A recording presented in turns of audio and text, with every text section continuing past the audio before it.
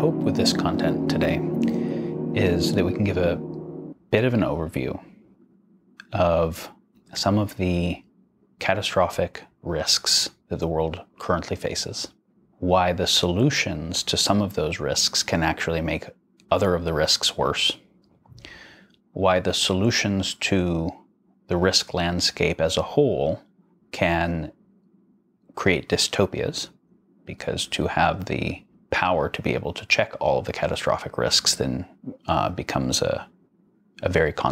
can become a very concentrated power that is itself hard to check. All of these risks are unsolvable without solving the patterns of human behavior that give rise to them, but that the patterns of human behavior that give rise to them can be named and can be progressively, not perfectly, but progressively better addressed, and that in doing so, there is a possibility to create a attractor for the world that is not catastrophes or dystopias, in which we have the responsibility and wisdom adequate, individually and collectively, to steward the power of the exponential technology that we are creating. And the hope of this as a introduction is that people might feel that it helps them make sense of what feels like lots of different problems in the world in a way that is hopefully clarifying and integrating, and that can have more people engage in the kind of innovation and collective intelligence towards solutions to the deepest underlying dynamics.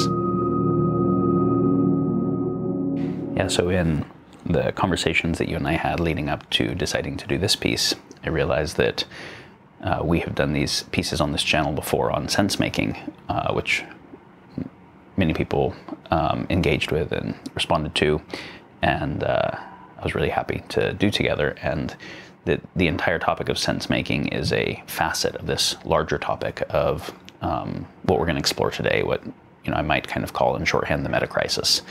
Meta-crisis meaning climate change and many different environmental issues, from topsoil erosion to dead zones in ocean to pollinators to biodiversity loss, species extinction, etc., to a lot of new existential risks as a result of new emerging fields of exponential technology, AI, biotech, nanotech, drone, cyber, etc., to the intersection of a economic system that requires continuous exponential growth with a planet that is reaching planetary boundaries, that all of these are very serious issues. And thinking about any of them can seem kind of overwhelming. Thinking about all of them together, the only way I have found to think about how we navigate that meaningfully is to start to explore, do all of these issues have anything in common? Are there any dynamics about how human coordination and collective action and patterns of human choice making intersecting with things like markets and states and technology work, that both give rise to these kind of human-induced problems and make them challenging to shift? And both that collective set of crises and the underlying dynamics that give rise to them is what we think of as kind of the meta-crisis, which is, I would say, a meaningful way to orient to what humanity needs to address at this current phase. And the issue with sense making is a part of that.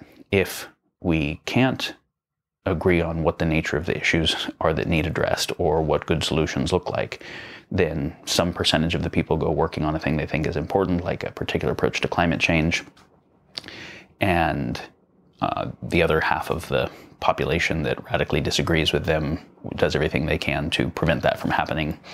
Or, since we can't all agree to do a particular thing, like nuclear disarmament or not doing the AI weapons or making the cost of carbon higher or to deal with externalities, if we can't all internationally agree to that, anyone that consciously chooses to do that disadvantages themselves in a geopolitical game of power relative to others. Therefore, nobody can do the effective thing, and then you just have kind of collective action failures that create races to the bottom. If we can't have some better shared sense making of what needs done to inform better coordination, collective choice making, obviously we don't even have like a starting point. So all the conversations on sense making are one really critical part of this, and I'm not going to readdress those because we've done that on the channel. People can check it out if they're interested. I'm going to try to just apply some sense making to look at some frameworks for how to make sense of what's going on that might lead to design criteria for what more adequate solutions could look like, that hopefully get more people engaging in innovative, generative ways along these lines. The exponential power of exponential tech makes, via decentralization, catastrophes more likely, and it doesn't matter which one, whether it's this AI scenario or that AI scenario, this bio scenario, this environmental scenario, or this warfare scenario. We just put them all in the bucket called cascading catastrophes. Or to be able to bind those catastrophes, it has to bind all of them, because any of the catastrophes are enough to break the thing down. To bind all of them requires really centralized power. Or one possibility is really centralized power. I'm going to say that there's another possibility. If it goes the centralized power capacity, then that ends up looking like dystopias. Those are the two attractors that civilization is currently most likely heading in. And we can see how the solutions to either one orient to the other one more. If you try to say, fuck, we don't want these dystopic things, so we want to stop authoritarian tech, we want to decentralize and democratize technological capabilities, then we get more collective action failures and decentralized catastrophic tech. If you're like, fuck, we don't want this, we want some surveillance on this and whatever, then we get more dystopic tech. So I would say that we are seeking a third attractor that is neither catastrophes or dystopias. Seems like a pretty fair starting place for how do we design a civilization that is desirable, or at least allows us to continue to advance on the meaningful questions of what a desirable civilization is. Involves being able to avoid the twin attractors of catastrophes and dystopias, and that those two must always be taken in consideration, because it's very easy for a partial solution to externalize a problem somewhere else. As we've mentioned before, that one of the major problems with the world is the problem with our problem solving. We define the problem too narrowly, externalize harm somewhere else. That we can solve for one catastrophic risk while making another one more likely. We can also solve for catastrophic risk as a whole, making dystopias more likely.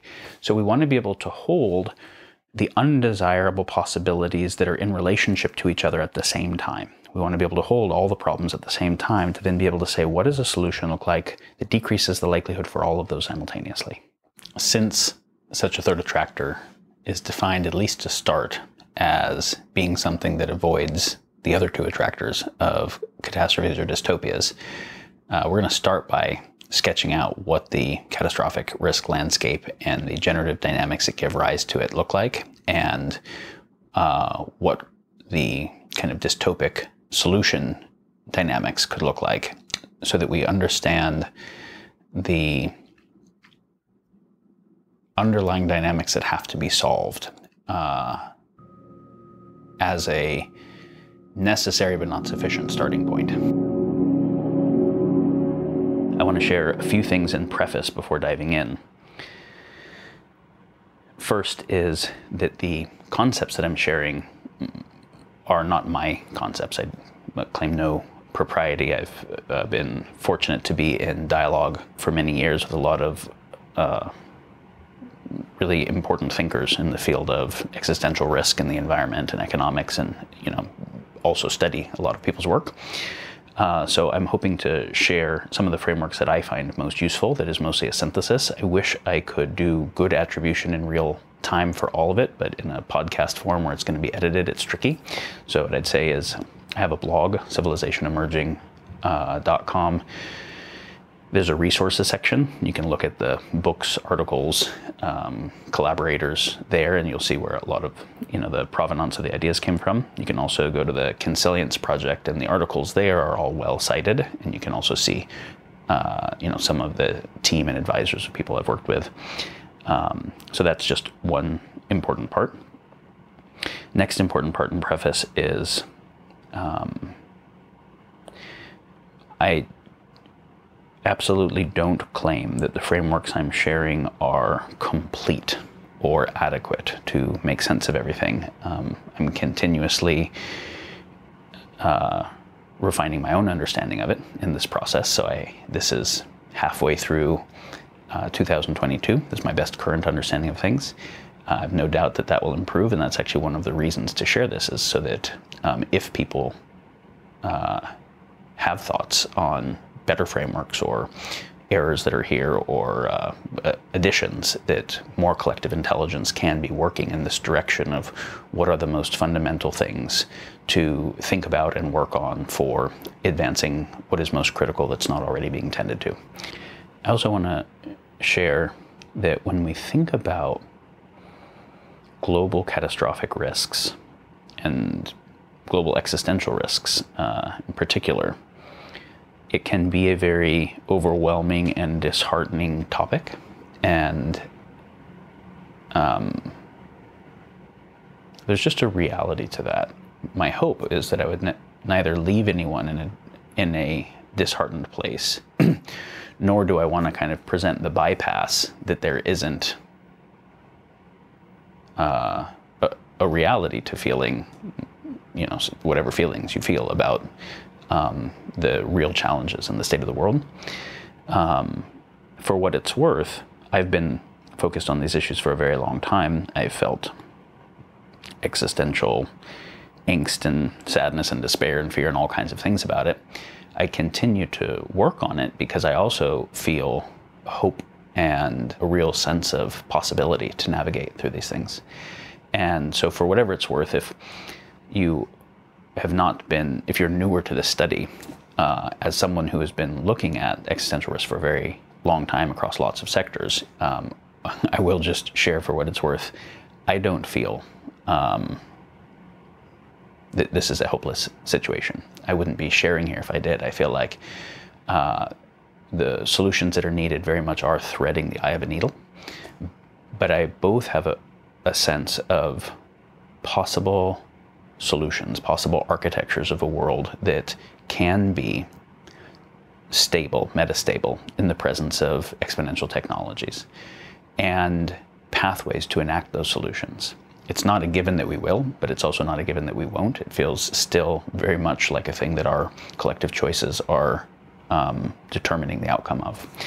And so the hope in sharing this is that more people's intelligence and care makes a difference in navigating these things.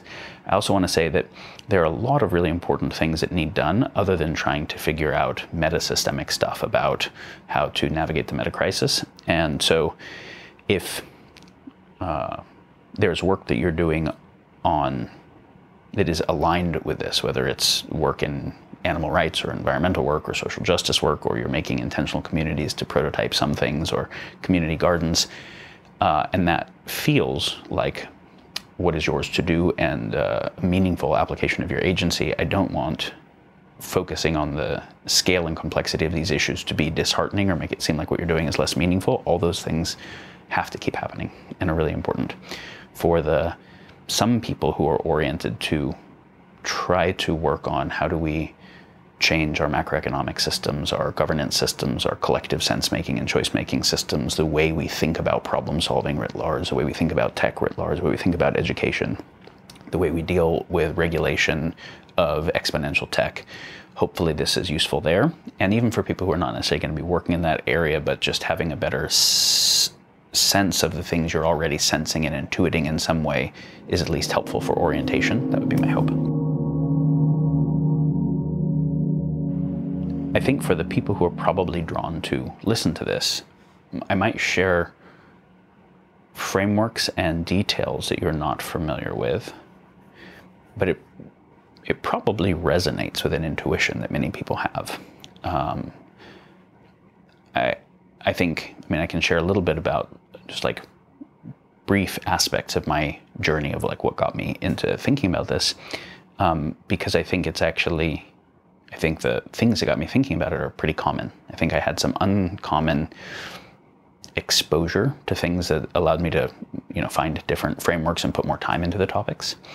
But I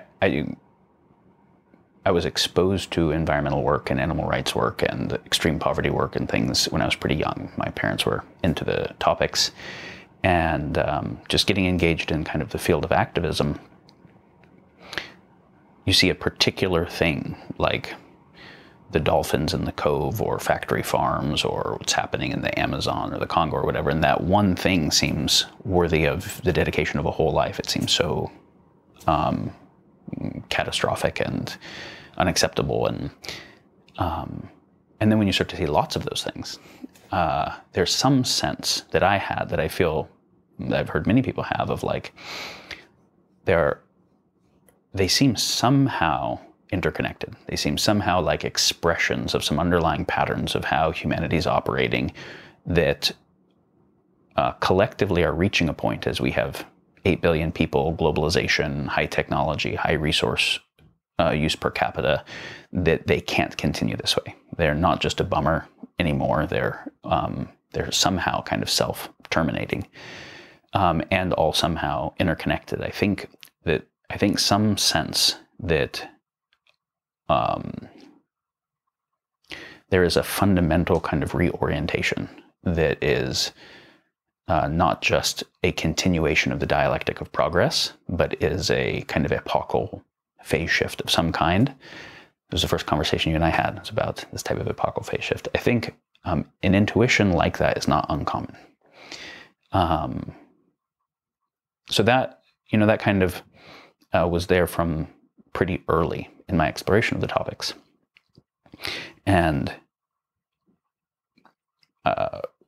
something that was maybe a little bit unique in my experience was I was engaged in these areas of activism, but also because of being homeschooled and because of what my parents were into, I was reading Buckminster Fuller and kind of design science considerations, reading Fritjof Capra and the kind of ecological systems thinkers that talked about the interconnectivity of it, reading David Bohm and people and Krishnamurti who were talking about the fragmentation of our worldview being underlying to all of the problems, the ability to identify with an in-group and go into rivalry with an out-group, the ability to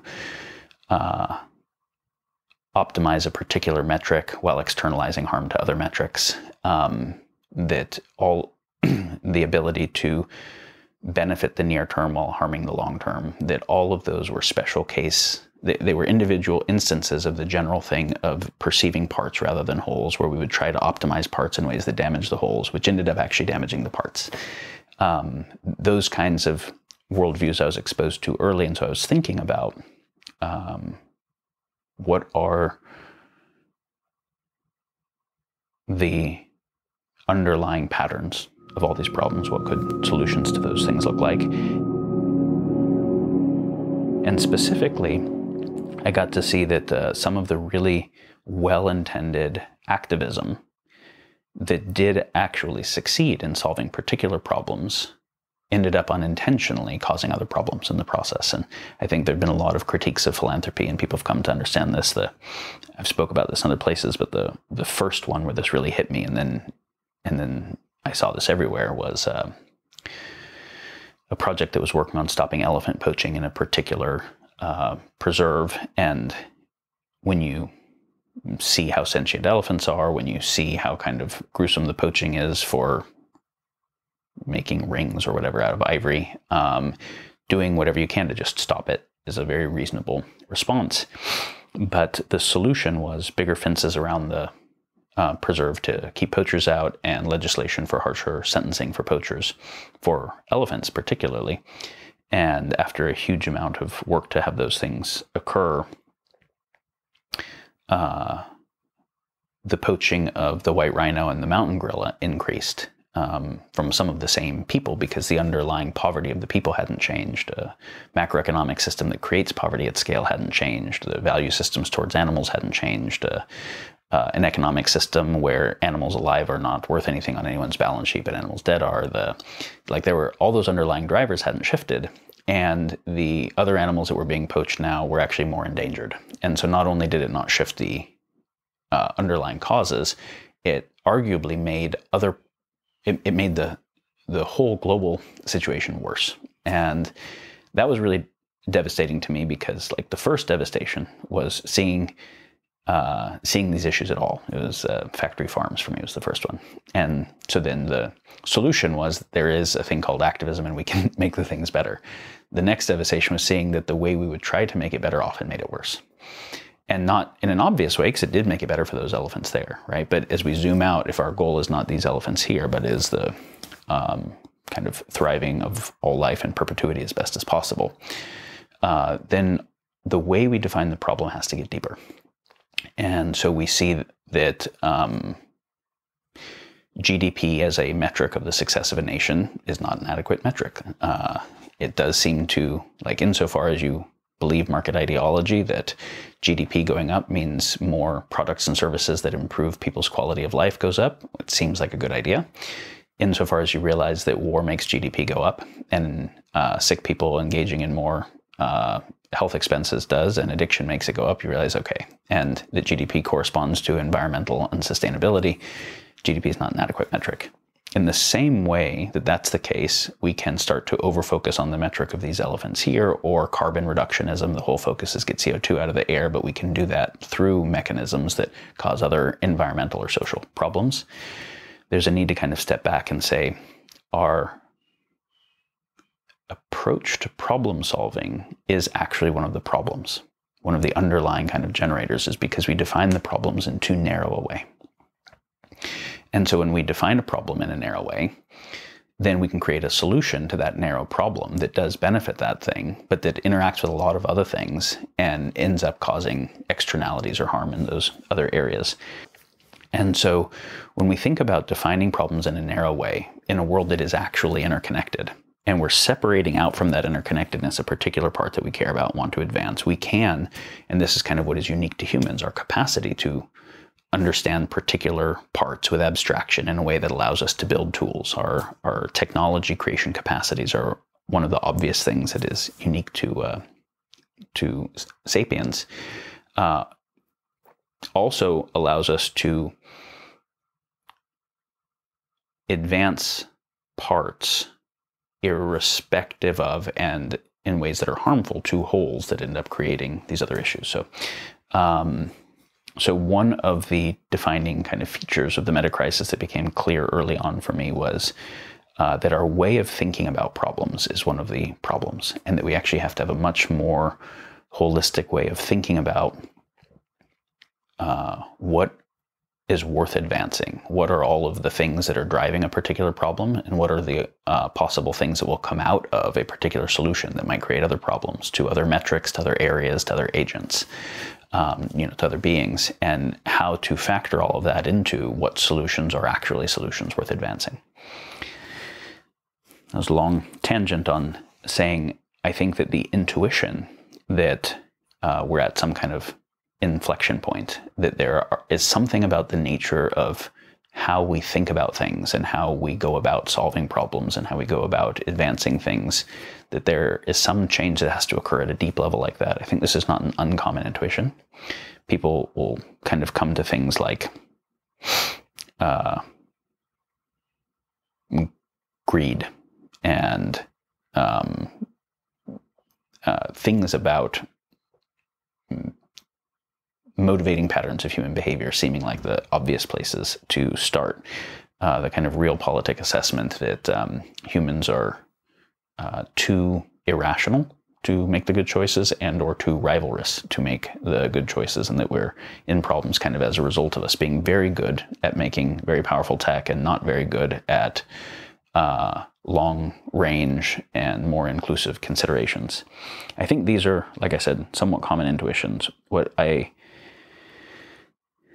hope to do is to deepen some of these and clarify them in ways that might actually start to highlight what adequate solutions that are actually enactable could look like in terms of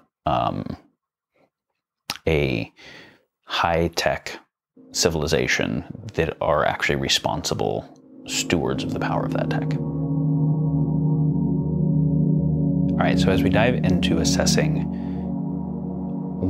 where civilization currently is, I want to talk about the actual catastrophic risks that we face, give some examples of them, and some timelines, and what is actually novel about this historically, and what this portends for the future, and if we want a different future than the path we're currently on, what it might take to do that. I want to give a preface first that when we try to do any kind of like long arc of history, big picture orienting frameworks, we have to be careful with it. It's easy to make those oversimplifying and then become a source of kind of confirmation bias. So there are a couple types of historical narrative that often occur here that I think are both problematic. One is kind of the Hobbesian dialectic of progress perspective that pre-agricultural early people had lives that were brutish, mean, short, and nasty, and it's been kind of a upward ascent from the mud since then, and that technology, science, and capitalism have been the candle in the darkness illuminating and making everything better, and that we simply need to keep doing more of those and it will continue to get better and better. And there's certainly plenty of popular books and popular thinkers that explicate this narrative. And there's certainly truth to it. Nobody wants to go do dentistry in a time before Novocaine, on and on. That perspective generally leaves out the unbelievable amount of species extinction and environmental harm and increased movement towards catastrophic risk writ large. Leaves out ubiquitous mental health issues that were probably not evolutionarily prevalent in the same way, and lots of other things like that, and has a cartoonishly negative view of past people, and also a homogenizingly cartoonishly negative view. The other one is the view that kind of over-romanticizes the living in perfect harmony and balance with nature, indigenous people, and that it's been kind of a fall from the garden or fall from redemption type model, and that we have to get back to that early wisdom. And I don't think that the way that people lived hundreds of thousands of years ago gives, with relatively much lower tech, much lower populations, much smaller population sizes, has adequate solutions for what we do with a population of this size and global supply chains and exponential technologies. That doesn't mean it has nothing to share. I think there is actually a lot that can be shared, but we're not going to find adequate solutions there.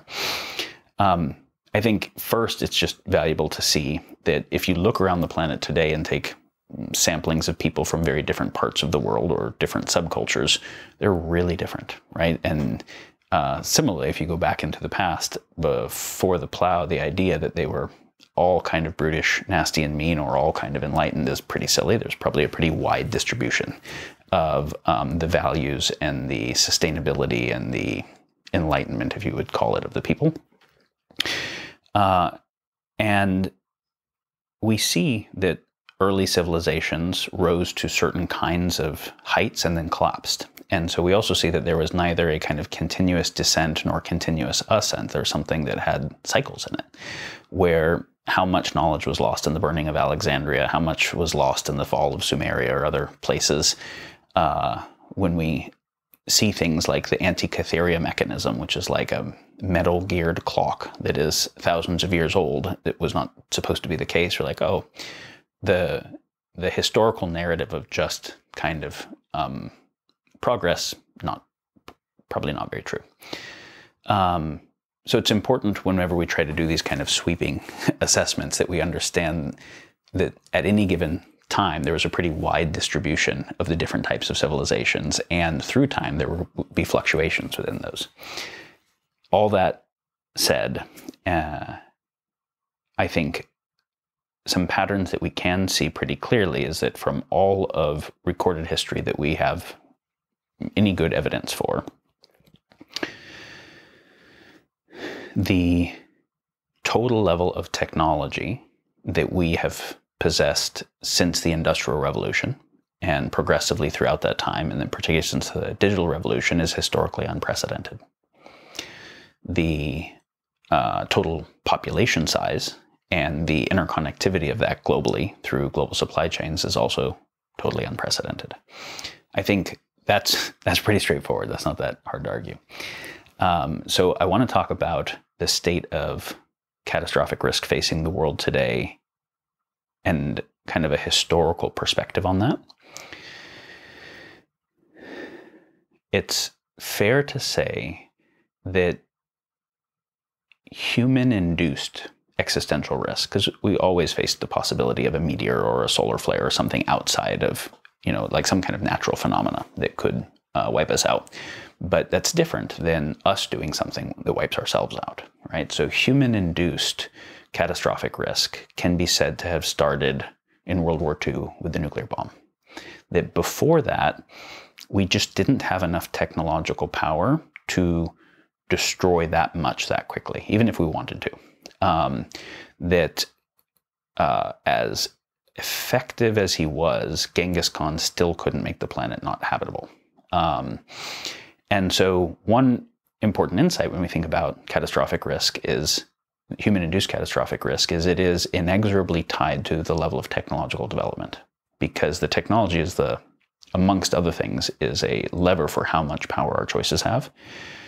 It also ends up influencing the type of choices we make, which is an important point that we'll get to later. But to just start with, for now, it obviously impacts the scope of our choices, and people with stone tools just can't destroy the biosphere and just can't create a world war that destroys everybody. People with bronze tools or iron tools also can't.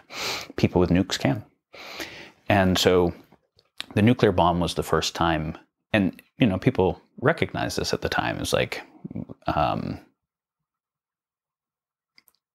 you see a mushroom cloud and you then hear the stories of Zeus's lightning bolt or whatever, the mushroom cloud was a bigger destructive force than most of the kind of mythos of what the power of gods in different cultures had been. So it's like, oh, we have something like the power of gods. We can split atoms and destroy things at an unbelievable scale. And then we can go into something like mutual assured destruction and do that at a global scale. Do we have something like the wisdom of gods and the love and the prudence to be able to steward and guide the power of it adequately? That's one of the kind of deep orienting questions and frameworks that I come back to. And so it's fair to say that the bomb was the beginning of the level of technology where human-induced catastrophic risk was actually a thing. It's important to say that before that, catastrophic risk at the level of individual civilizations was a real thing. And not only was it a real thing, it pretty much happened to every civilization.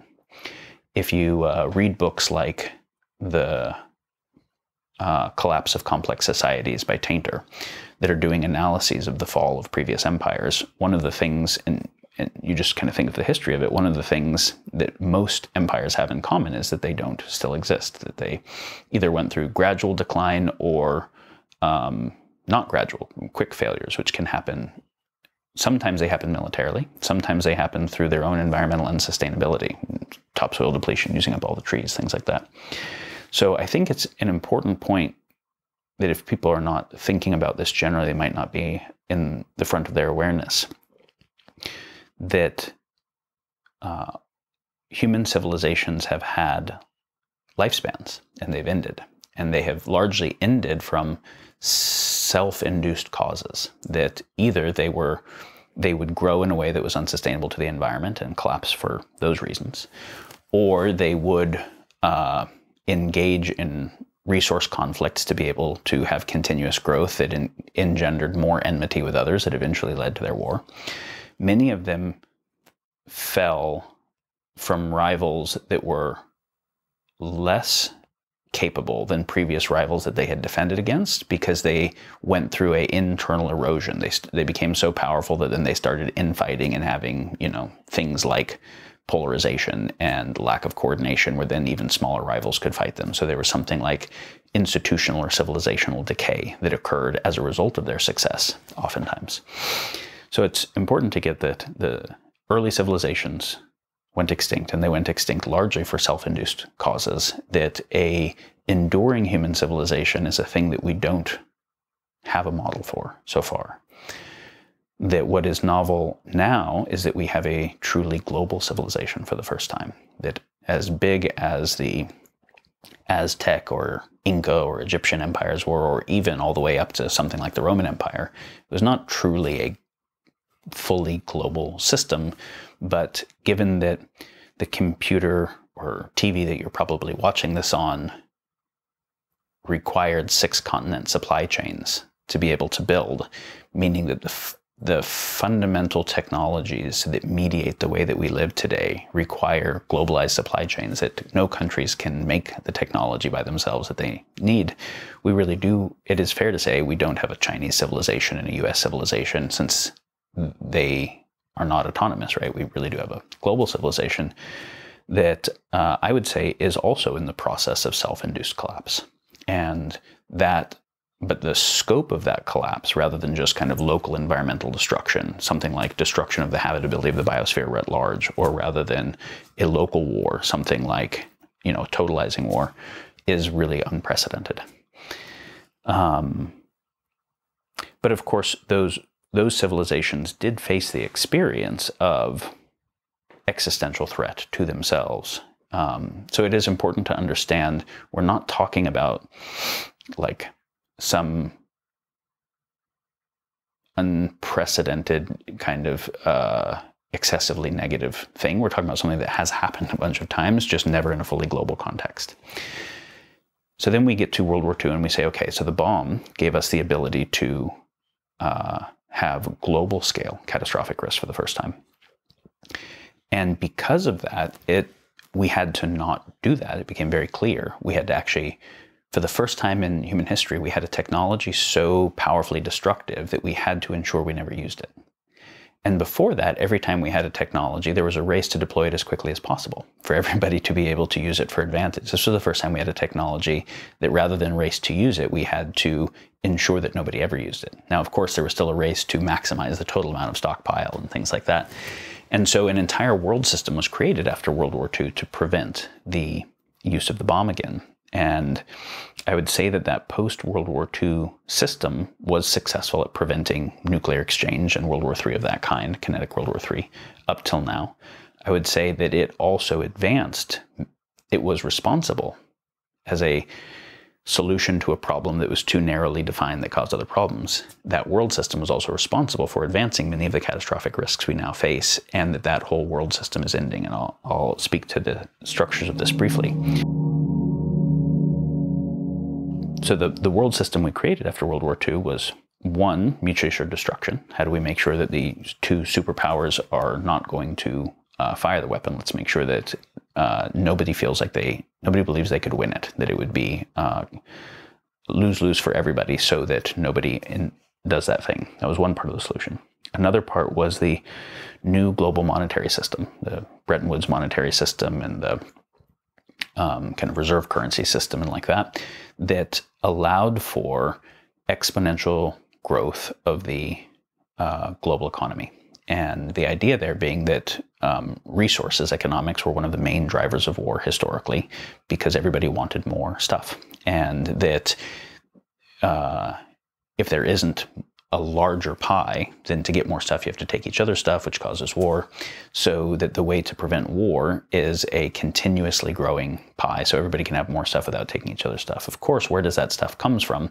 That meant unrenewable depletion and pollution of the environment, which brings us to all the planetary boundaries that were about to hit. So exponential growth of the monetary system, year over year exponential growth, means exponential unrenewable depletion of resources and exponential pollution, both of which have happened. You don't get to do that forever on a finite planet. So running an exponential financial system on a linear materials economy that is taking unrenewable resource and turning it into unprocessable waste brings us to all these different planetary tipping points. And we can see depletion of topsoil and trace minerals, depletion of trees, depletion of fish, depletion of species, depletion of pollinators on this side. And we can see then the accumulation of CO2 and mining waste and microplastics in the ocean and so many other things here. But we can see that all those environmental problems are the side effects, the second order unintended consequences of the solution to the how do we not have nuclear war issue, which is how do we grow the economy. Another major aspect of the post-World War II solution was globalization and having these radically interconnected global supply chains so that since we depended upon each other to make stuff, we had less incentive to bomb each other because we'd be bombing our own supply chains. And so that global interdependence, there's a lot of people in the environmental movement focused on wanting, local production, move everything back to kind of local. The movement to globalization was actually really important, which was it made us invested in each other's success rather than bombing each other. But it also produced a world where collapses of supply chains anywhere can start to lead to kind of cascading catastrophic shocks everywhere. And we saw that really clearly with COVID. We saw that a problem in one part of the world in Wuhan started to have cascading issues, not just the movement of the virus, but to be able to stop the movement of the virus, stopping travel, which also meant shutting down supply chains, which meant that fertilizers and pesticides didn't get where they needed to, which meant devastated crops from locusts in northern Africa and parts of the Middle East, and crop failure in India, and which created more food shortage for hundreds of millions of people, and risks there than probably the total risk portended by COVID itself. We got to start to see how a world this interconnected supply chain wise can have local issues really lead to global catastrophic issues. So these were some of the main aspects of the post-World War II solution, and I would say that while they served a purpose, they brought us to the point that now we have reached planetary boundaries across lots of different axes, where both the unrenewability or running out of unrenewable resource and running into the unsustainability of the pollution issue means we cannot continue to exponentially grow the GDP on a linear materials economy. What do we do instead that doesn't then also cause war from shrinking GDP and having people continue to want more stuff? Like, this is where we have to hold the various tensions together and not say then, okay, now the problem is the environmental one, so let's go ahead and try to solve that by lowering use in GDP, which by itself is a very nearly impossible thing to do, because if you don't get everyone to agree to it, whoever voluntarily does it geopolitically disadvantages themselves so much that nobody's going to do it. But also, if then anyone is, if anyone is oriented towards continuing to grow their population, resource, etc., then, and in a shrinking pie situation, then war increases. So we have to think about the environmental issues, the economic issues, the geopolitical issues all together to be able to have solutions to any of them. The next part of the kind of post-World War II system that is no longer viable is the idea of mutually assured destruction on technology that we shouldn't use. Mutually assured destruction is a way of kind of forcing an equilibrium, forcing a Nash equilibrium, which when you have one catastrophe weapon and you have two players that have it, and it's one that is easy to monitor because there are not that many uranium mines, and enriching uranium takes huge cyclotrons that you can see from space and whatever, you can do mutually assured destruction in that way. When you start to get to a world where because of AI weapons and bioweapons and cyber weapons on infrastructure and like that, you have many different types of catastrophe weapons. and many different players that have them, not all of whom are nation states, you cannot put a mutually assured destruction or forced Nash equilibrium on that in the same way. So we have advanced to a world where more states have nuclear weapons. More other states that don't have nuclear weapons have the ability to do disinformation attacks and things that could lead to nuclear escalation between the countries that do have them. And the other kinds of catastrophic weapons, nuclear weapons, are very hard to build, right? The actual hardware involved is very hard to build. This is not true with AI swarm intelligence empowered drone weapons that can take out massive infrastructure targets that can be built by small groups of people. This is not true with bioweapons, that particularly with gene drives and tabletop CRISPR and these technologies advancing. Right now, many areas of biotech, synthetic bio and genetic engineering, are advancing faster than Moore's law, which we hear all these things in the kind of positive Silicon Valley world about the democratization of technological power as a good thing.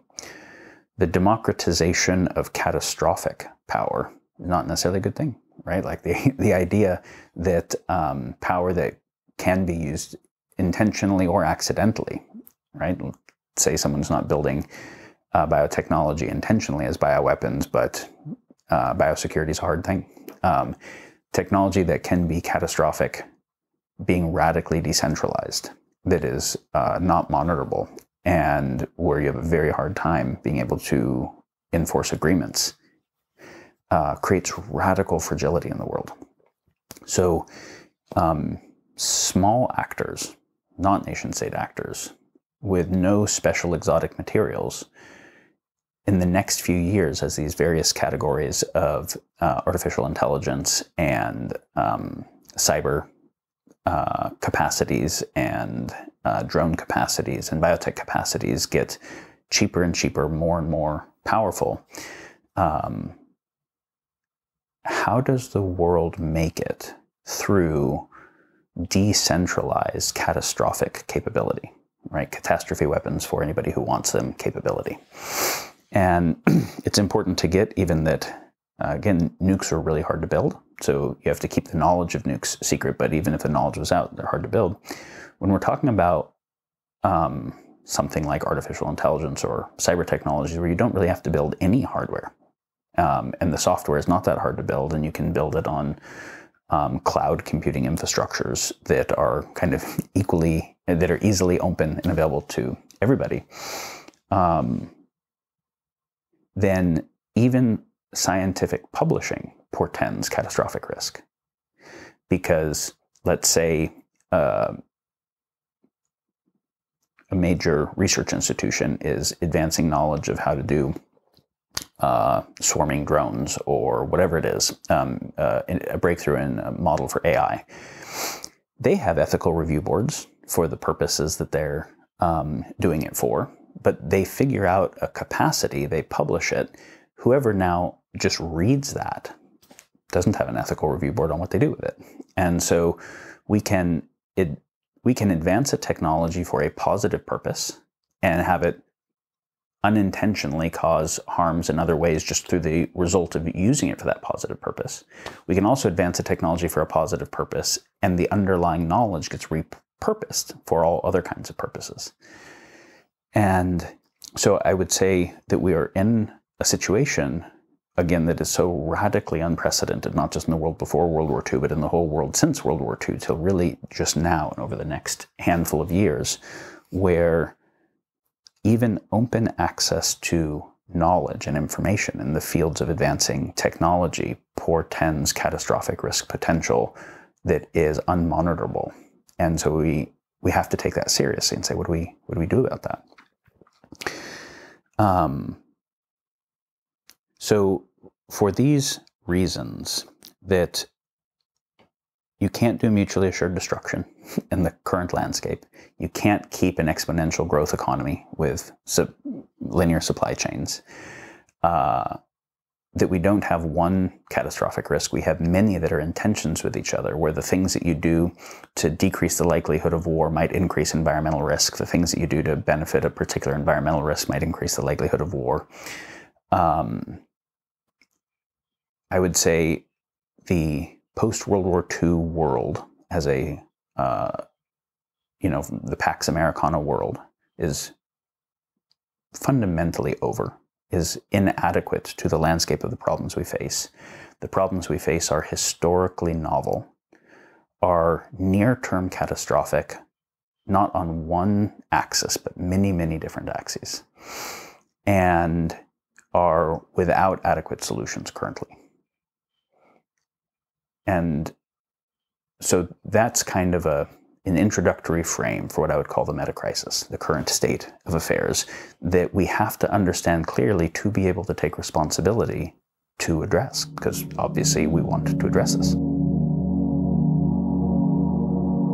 So I want to give just a little bit more detail of what the relatively near-term, what a few of the relatively near-term catastrophes could look like across a few different sectors, to have a sense of what we have to address, right? These create boundary conditions or kind of forcing functions for things that we need to address. This will be by no means comprehensive in terms of the risk landscape, and there's a lot of good work that has been published on this in a lot of places. If people are not familiar with Nick Bostrom's work and places like the Future of Humanity Institute, I would say check it out. Reading his Vulnerable Worlds Hypothesis paper is a good start.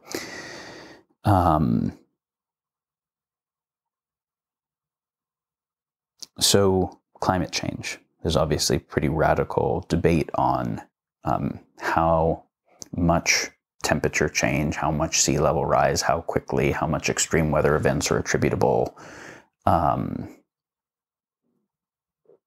I think that there are increasing extreme weather events is clear. That extreme droughts and heat waves have been increasing over the last few years, and everything indicates that they will continue to increase. And that we don't need to get to the place of like runaway Venusification of the planet to start to look at climate change leading to catastrophic risk. If we look at right now, as we're heading into the summer, the heat waves that are happening in India, and if we look at the last couple summers where there have been like almost 50 Celsius heat waves in some areas of high population density that co-occur with running out of groundwater and not having access to air conditioning and other things that would be necessary. When we look at shocks to food supply storage that happened during COVID and heat waves that could get hot enough to destroy crops, and the amount of people then in food insecurity, do we see a situation where the next few summers could have heat waves that displace large numbers of people, much larger than we have dealt with anytime recently, tens of millions or more, people becoming climate change refugees? This is really not unlikely.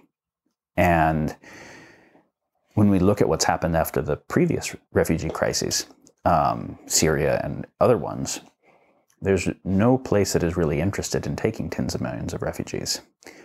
And people don't just die peacefully in those situations. So let's say we look at a situation like northern India that has both huge population density, huge population, a lot of resource insecurity, and a place where the heat waves can hit. Under resource shortage, do you get resource wars?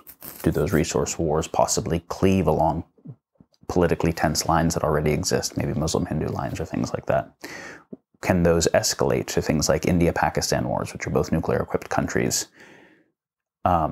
This is an example, and there are many other ones, that's just one example of the way that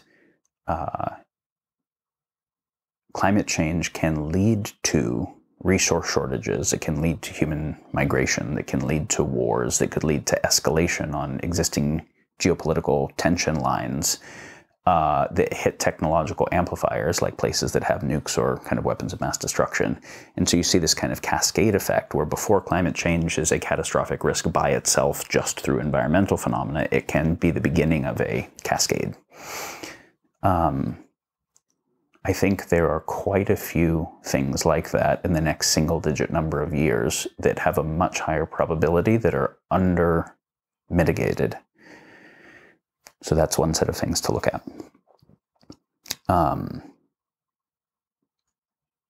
And I think that since COVID and since the radical kind of polarization in the US between the left and right that has expressed itself through the kind of January 6th activity at the Capitol, the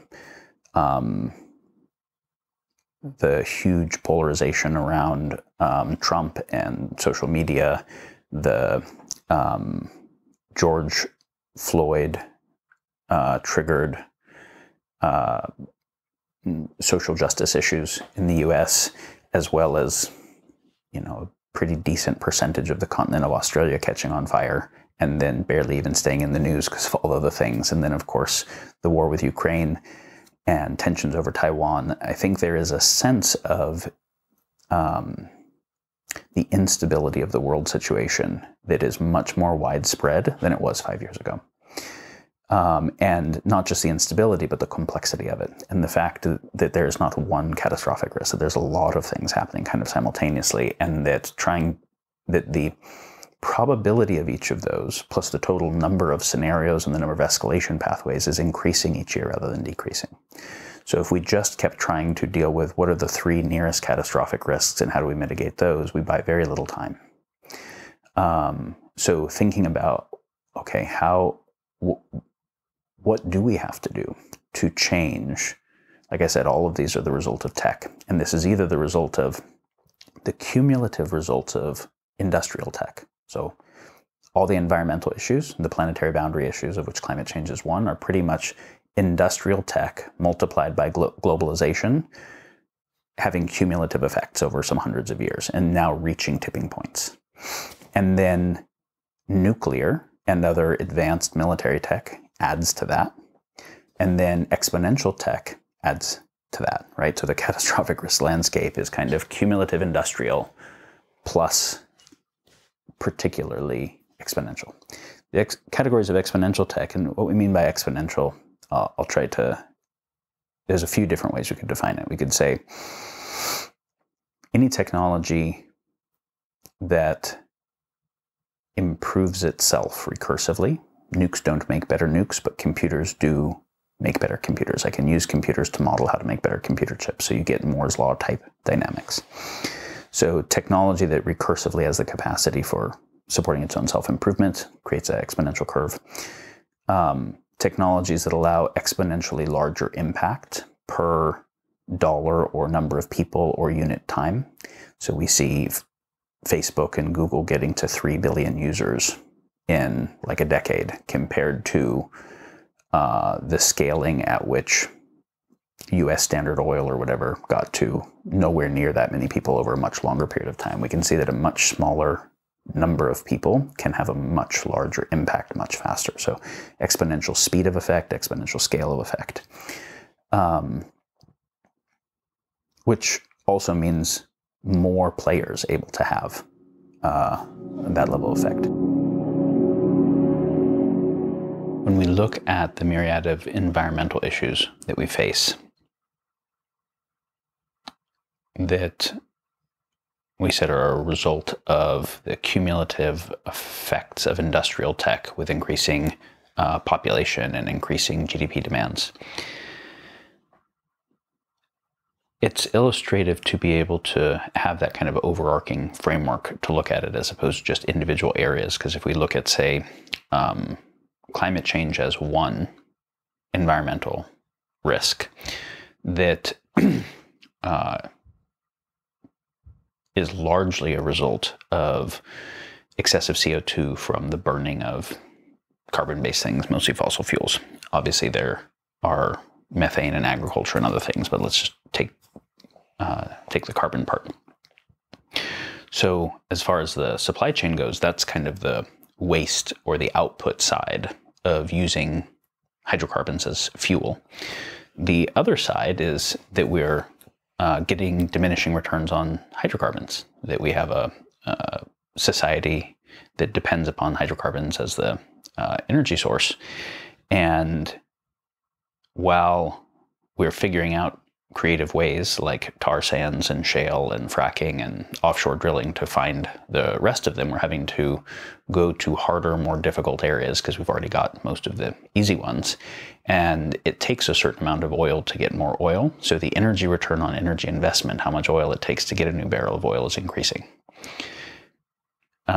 When you look at the fact that the total amount of GDP is very closely coupled with the total amount of energy use globally, and the GDP has to go up exponentially just to keep up with interest, that means that there is an exponential demand for the total amount of energy used, but we're getting a diminishing return on hydrocarbons, and the new non-hydrocarbon sources of energy require more hydrocarbons to make, and they have a certain energy return on energy investment of how long it takes, for them to pay off. There's a massive kind of gap and reckoning on that side. So obviously, you have all of the, like I said, mountaintop removal mining for coals and the environmental harm of that, and oil spills and geopolitical destabilization over oil on the side of getting it, as well as the underlying deep issues between the global energy system and the global finance system. That is also just the other side of the supply chain of climate change. So you can see climate change when you look at the entirety of the energy system. You're like, wow, there's some other really, really critical and timely issues that are just part of looking at the movement of hydrocarbons to the system, let alone everything else. So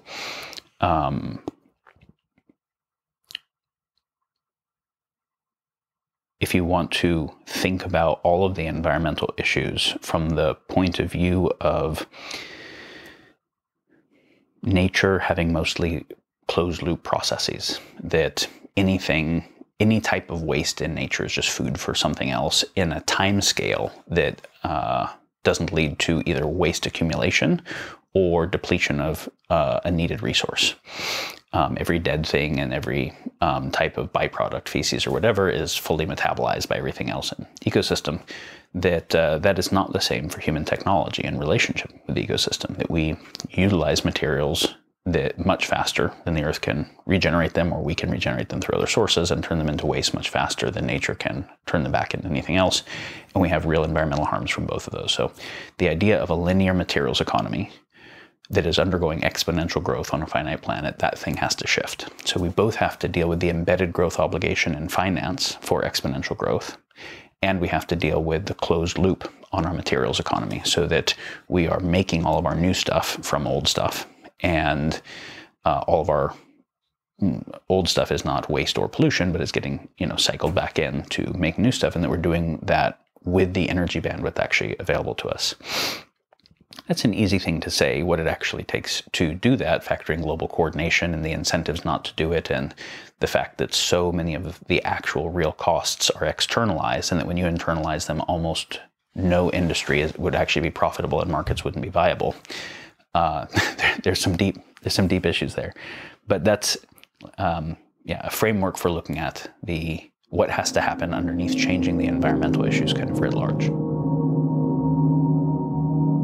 When we think about the exponential tech-mediated issues, one framework for thinking about that is that there is a perverse incentive, a kind of perverse incentive, if people are not already familiar with the concept, is another concept that you can see pretty quickly underlying most of the problems in the world, not just the catastrophic risk, just the suck that we have dealt with in lots of industries. Perverse incentive means where any individual or corporation or nation state or agent, actor of any kind, has some type of incentive that is misaligned with the well-being of other actors or the commons. And so they are incented to do something that is directly causing harm or externalizing harm somewhere else. It's pretty easy to see that a for-profit military-industrial complex that would go out of business if there was no war or there were adequate solutions to peace, or for-profit healthcare structure the way it is, or whatever, we can see like perverse incentives are not a hard thing to see. So that would be an example of something that is kind of underneath and driving at the level of the nature of economic structure and how we regulate that. And to really find adequate solutions, I think actually requires changes at the level of how we create currency, issues regarding the fungibility of currency and property ownership, private property, deep topics. But if we were to think about what are some underlying drivers of the things that have been problems for forever, but at this level of technological capacity and nearing planetary tipping points where those problems actually become catastrophes, perverse incentive would be one of those drivers. Which then also means that it creates a basis for an orienting question, which is the orienting question would be for humanity to think about, how do we identify and close perverse incentive gaps procedurally everywhere? There's not a perfect answer to that, because whatever answer you have, then there will be a way to game that answer. But the ability to, or the orientation to progressively seek better and better answers and implement them towards that, I think is deeper than trying to solve climate change or trying to do healthcare reform or any other particular topic like that. Similarly, the question, how do we identify externalities and internalize them, like force them into the cost equation and into the responsibility equation? There is no perfect answer to that, but seeking better and better ways to be able to do that, having more collective intelligence focused on that, is upstream from any particular problem we can identify. So there's a particular kind of perverse incentive associated with the development of new technologies in particular, which is that there is much more incentive to focus on opportunities of a new technology than risks of a new technology. So, and a new technology will obviously have both, right? The technology is, it's only going to proliferate if it does provide some advantage. So of course there's going to be opportunity that's associated, but because it's going to interact with a complex world, there's going to be risks that are associated with it. If I don't want to advance a technology that might harm the world meaningfully, so I am going to do really deep risk assessment. I'm going to think through what are all of the ways that this could cause risk, both through its direct physical externalities as well as the ways it changes social dynamics, because whoever uses it gets more power in some ways. So what types of people will be, how will it change the power landscape, and how will it change the nature of psyches and things like that? If I really try to do good, thoughtful assessment of where the second, third, fourth order risks associated are, and either not build the technology if they are too bad and I can't mitigate them, or figure out how to design the technology differently to mitigate those, or make sure that the technology also launches with particular regulation in place or whatever, then I'm probably not going to be the first to market. I might not get to market at all. I might just decide not to do the thing. If, on the other hand, I just focus on the positive application and probably whatever the nearest term, most profitable positive application is, and I either don't do risk assessment at all, or I do a bullshit pro forma version that is mostly about box checking to say that I did risk assessment while really not wanting anything that slows the movement, then I'll probably get first mover advantage. I'll probably get the ability to scale, and especially in network dynamics, be the one who gets to benefit from Metcalfe's law and kind of network monopolies. And as a result, there is a kind of race to the bottom of anyone who would want, who's aware that there are risks, either doesn't matter because they won't end up getting the power, or they end up having to say, well, I can't focus on those now, otherwise I won't be a player and I won't be able to do anything. So I have to pretend that the risks are going to be solvable later and still rush to get ahead. So at least then I have the capital and the market position to hopefully be able to implement solutions later, which of course is pretty much impossible, because then there will be a fiduciary responsibility to continue to maximize shareholder advantage. There will be inertia already in place and things like that. This is a really tricky issue, right? It's a really tricky issue because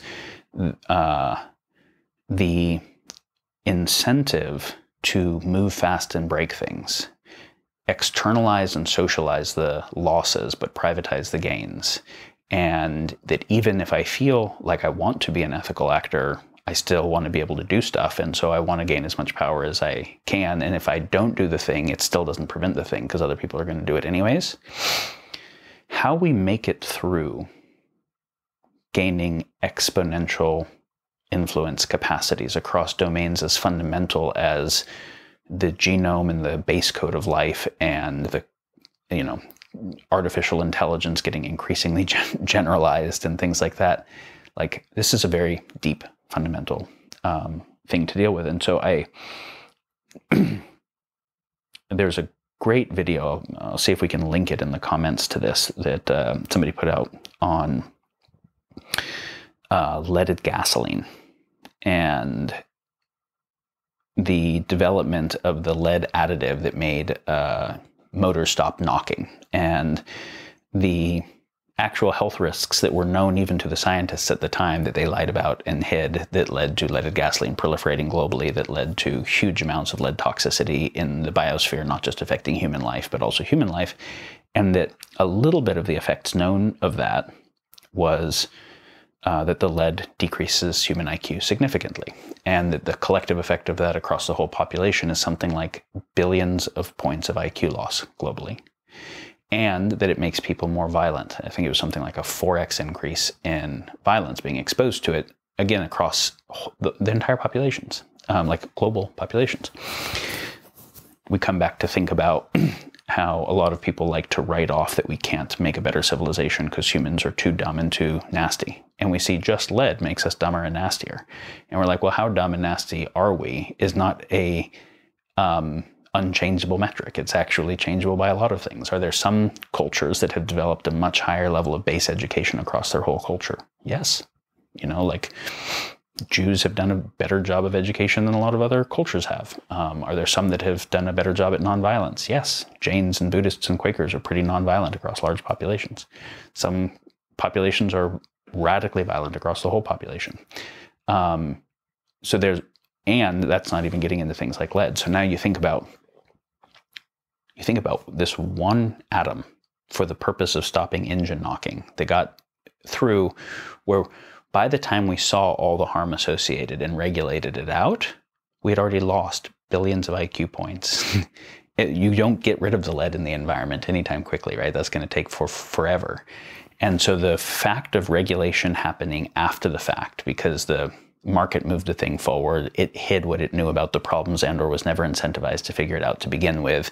It lobbied in its own interest. And so only once the problem was so gruesome that it had so much support could regulation happen after the fact. We see that with DDT. We see that with cigarettes. We see that with, so many things. Do we get to do that with exponential tech, where by the time the problem is so gruesome we regulate it? Nope. Like, whether we're talking about AI or biotech, it is too late at that point. The consequences are too significant, too fast-moving, and too self-catalytic. So this portends a radically different approach to the relationship between the market, technology, and regulation. And whatever culture ends up informing regulation. We have the idea of a liberal democracy where the law, the basis of regulation, is to be the result of the collective values of the people through democratic process. So the culture is supposed to be advancing human education and development and informedness, so that people have progressively more developed value systems that then they vote to have coded into law, where then the monopoly of violence that the state has can regulate the market, where the market would have perverse incentives. So with biotech risk, there's a lot of different things we're talking about. We're talking about things associated with synthetic biology, which is advancing faster than Moore's law, and things associated with CRISPR and different kind of gene editing technologies, both as a result of things that could be used for positive applications like agriculture or waste management or whatever, but that could produce unintentional consequences as a result of putting genetically modified organisms designed to benefit one thing, but that start to proliferate and that you can't kind of pull back afterwards. It might have other effects that we haven't studied well enough. There's that kind of risk. There is much more acutely there's the risk that we're developing things that we know aren't safe for release, but they get out because containing tiny microorganisms is a really hard thing to do. And so just accidents are a very real thing. And then obviously bioweapons, and not just state actors that you can kind of deal with via deterrence, but non-state actors where it's very hard to deal with them via deterrence because they might not care, and or might because they're a suicide cult or whatever, and or because they're not identifiable. When we see increasing kind of suicide shooters where,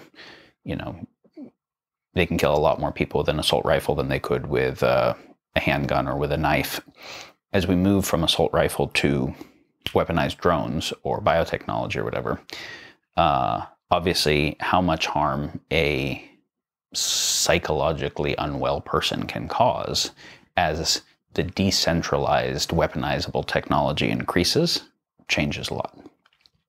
So far, there's been this fortunate thing that the people who are good at tech and who are good at strategy have mostly been gainfully employed and not in the place of want to burn everything down.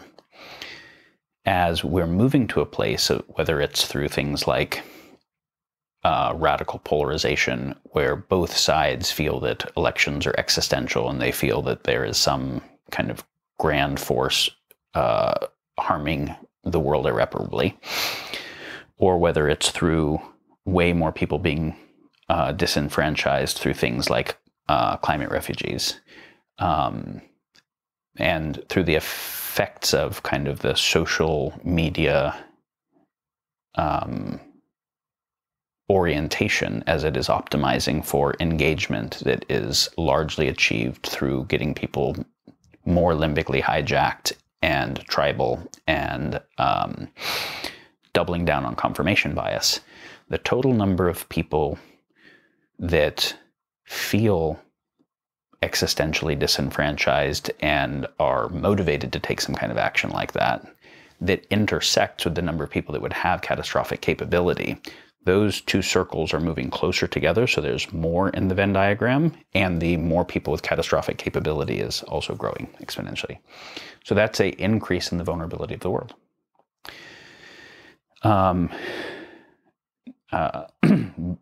think in his conversation with Sam Harris, Rob Reed talks about one of the examples of concern being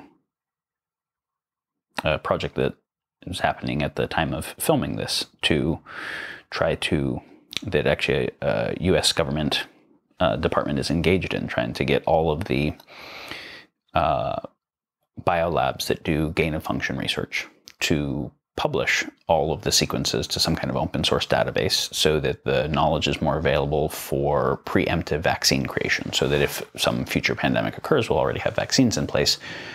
Totally understandable to want to do something like that, to want to take the collective knowledge that humanity knows and centralize it so that we can coordinate on solutions. Like, it seems like a good idea.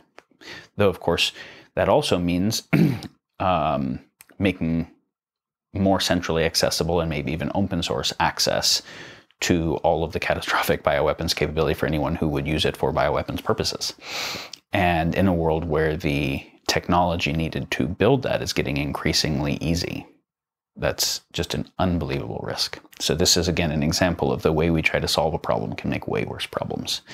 And so one of the things we want to think about is, what are the possible negative externalities of our solution? Whatever our solution is. One, what are the upstream causes of the problem we're trying to solve, and have we addressed those upstream causes? If not, what do those upstream causes do when this isn't their outlet? And what are the possible negative externalities of the success of our solution? We have to get so much better at those models of thinking. With regard to AI, we can see that the AI curation algorithms that run social media and search engines and info technologies generally are already having a civilization-altering, culture-altering effect that is particularly heightened in democratic societies. You know, this is the work of Tristan Harris and people like this. We've got plenty of stuff on the internet for people to check out if you haven't seen Social Dilemma. But briefly, that the ability to take kind of all of the information to, say we're talking about Facebook. You've got billions of people incentivized to upload stuff, incentivized by getting likes and, you know, whatever. And that's to create their own content or curate existing content. And so you've got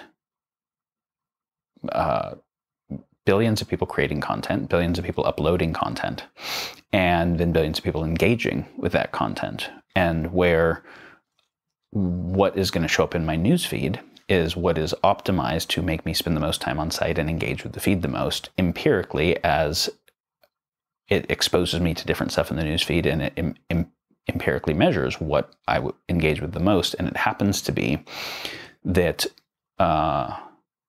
consciously, I probably did not plan to spend an hour on Facebook today. As I was planning my day, I probably wanted to check it briefly and go do other stuff.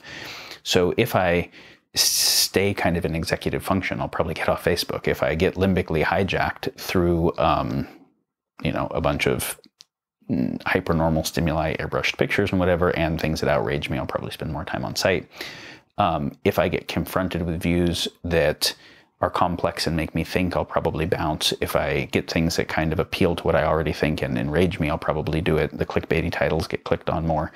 So without trying to, there is this kind of comprehensive appeal to the lowest angels of our nature that occurs through an AI, right? It is a advanced artificial intelligence that is doing curation algorithms, that is making almost everyone more certain, more sanctimonious, more righteous, more tribal, less open-minded, more villainizing across all the views. It's not left-aligned or right-aligned or whatever. It's engagement-aligned for everybody.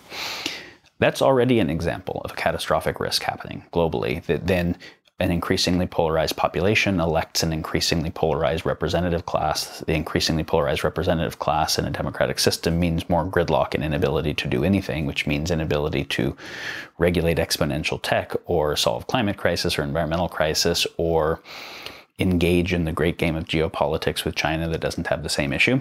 And so we can see like real, true catastrophic risks at the level of the environment and geopolitics as a result of the AI that is already employed in what seems like benign entertainment, you know, channels or whatever. And that's extremely low. And that wasn't intentional, right? Like it was not designed to destroy democracy. It was designed to, you know, do the very basic functions it was designed to do. Those are second order effects. As we look at things like GPT-3, that is already able to generate novel text that passes the Turing test, that people read and think it was a human that wrote because it's good enough, and can already generate novel text of specific types, like in the voice of a particular person on a particular topic, by intaking all the writing of that kind. And again, the rate of growth of generative AI of this type is faster than Moore's law right now, which both means how powerful it is and how widely available it's becoming. So a lot of people have started to think about the kind of deep fake apocalypse of when content can be generated, not just now curating existing content, but generating bespoke content that can be used personalized info about people or groups to put forth content that would be maximally appealing to them, that can utilize statistics and images and whatever, but that are all created. How does anyone make sense of anything in a world where I can have more fake information than real information, can't tell the difference, and the fake information is more compelling?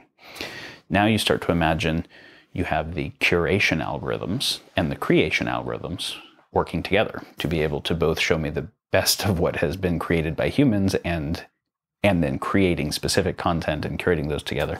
So you can see like a breakdown in public sense making, tribalization, polarization, those types of issues associated with AI.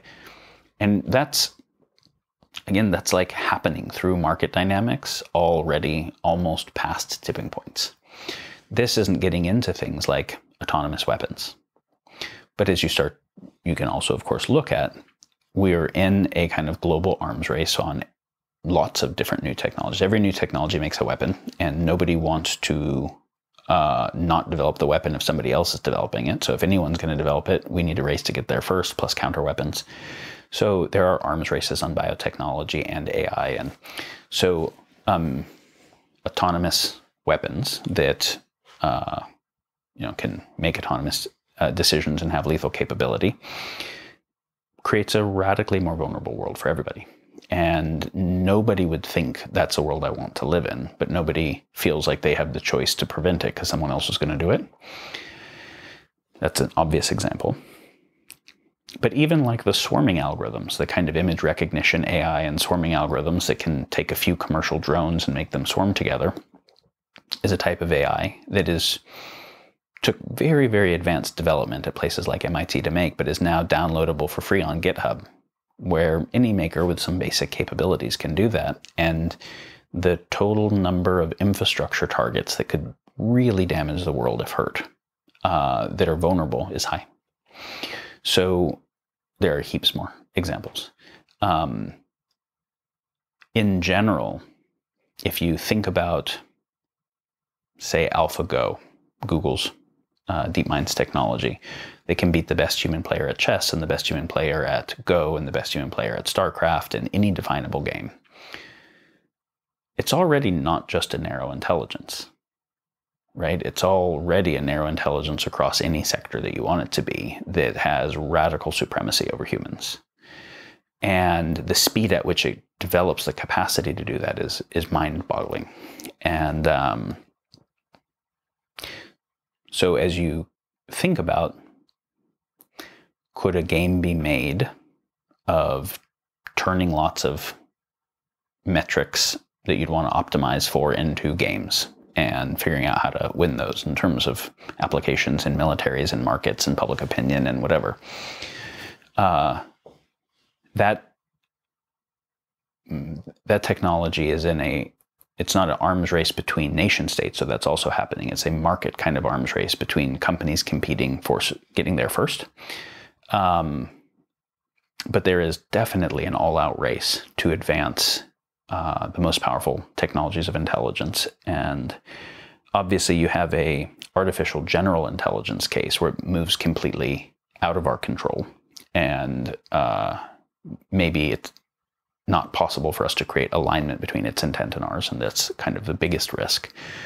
But even the one where it stays within our control, but it is radically leveraging human choice, this is one of the things when we say we've got the power of gods without the love and wisdom of it.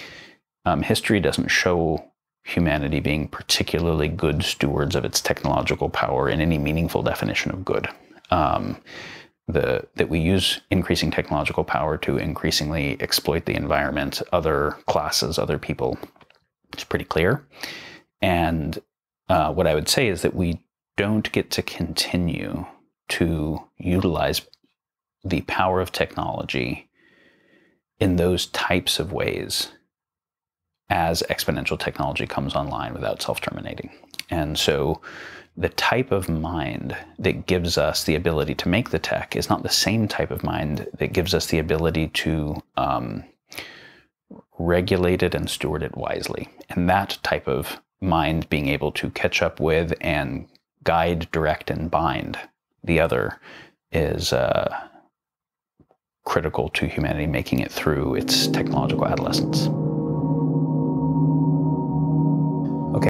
All right, so this brings us to the topic of multipolar traps. This is a underlying feature of what drives many of the major problems in the world, both in terms of market issues, environmental issues, military issues, many things like that. And without being able to solve this underlying feature more fundamentally and categorically, none of the specific areas find adequate solutions. So I want to make sure we understand this. If you want to read up more on it, there's an exceptional paper online called Meditations on Moloch on Slate Star Codex. That's probably the best overview on the topic I'm aware of. So what do we mean by a multipolar trap? We mean a multiplayer prisoner's dilemma, or a situation in which you've got a number of different actors. That could be different nation states, different corporations, different tribes, whatever it is, who can be in a competitive dynamic with each other, where if any of them do a particular type of action, that if everyone does that will kind of create the worst case for everyone long term, but will create so much advantage for them in the near term that they will win enough power that everybody else loses if they don't also do the thing. And so if anyone does the immediately advantageous, though long-term harmful thing, everybody else has to race to do that thing. So let me give some examples. Say there is a new type of technology that emerges that has the capacity to create a more powerful type of weapon. And if anyone starts advancing the technology for weaponry in that way, they will win the next war. As a result, everybody has to not only advance that weaponry, but they have to try to race to advance it more powerfully than the other guy faster. And also a whole suite of other weapons that are like counter weapons and defenses against that thing. This, of course, increases the lethality of the entire world and the lethality of the next war for everybody. But if we can't prove that the other guy isn't going to do it, then we all have to race to get there as fast as we can. And this obviously happened with nuclear weapons. This is, even when we were supposedly doing nuclear disarmament, nobody wanted to give up their last nuke, which is why nuclear disarmament is so hard. Nobody wants to give up their last nuke first, because what if the other guys say they gave it up and they didn't really, and they actually have a nuke in some secret deep underground military base, and then it's game over for whoever authentically gave the thing up. If we don't have the transparency to prove that the other guy really gave it up or hasn't done the thing, then how can we ever create those agreements when there's so much consequence on the asymmetry of capacity in that agreement?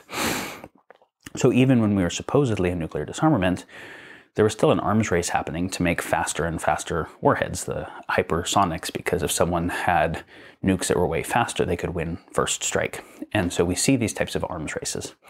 We see this right now in all the categories of exponential technology. A new type of computation or computational capacity comes online. It leads to new types of cyber weapons.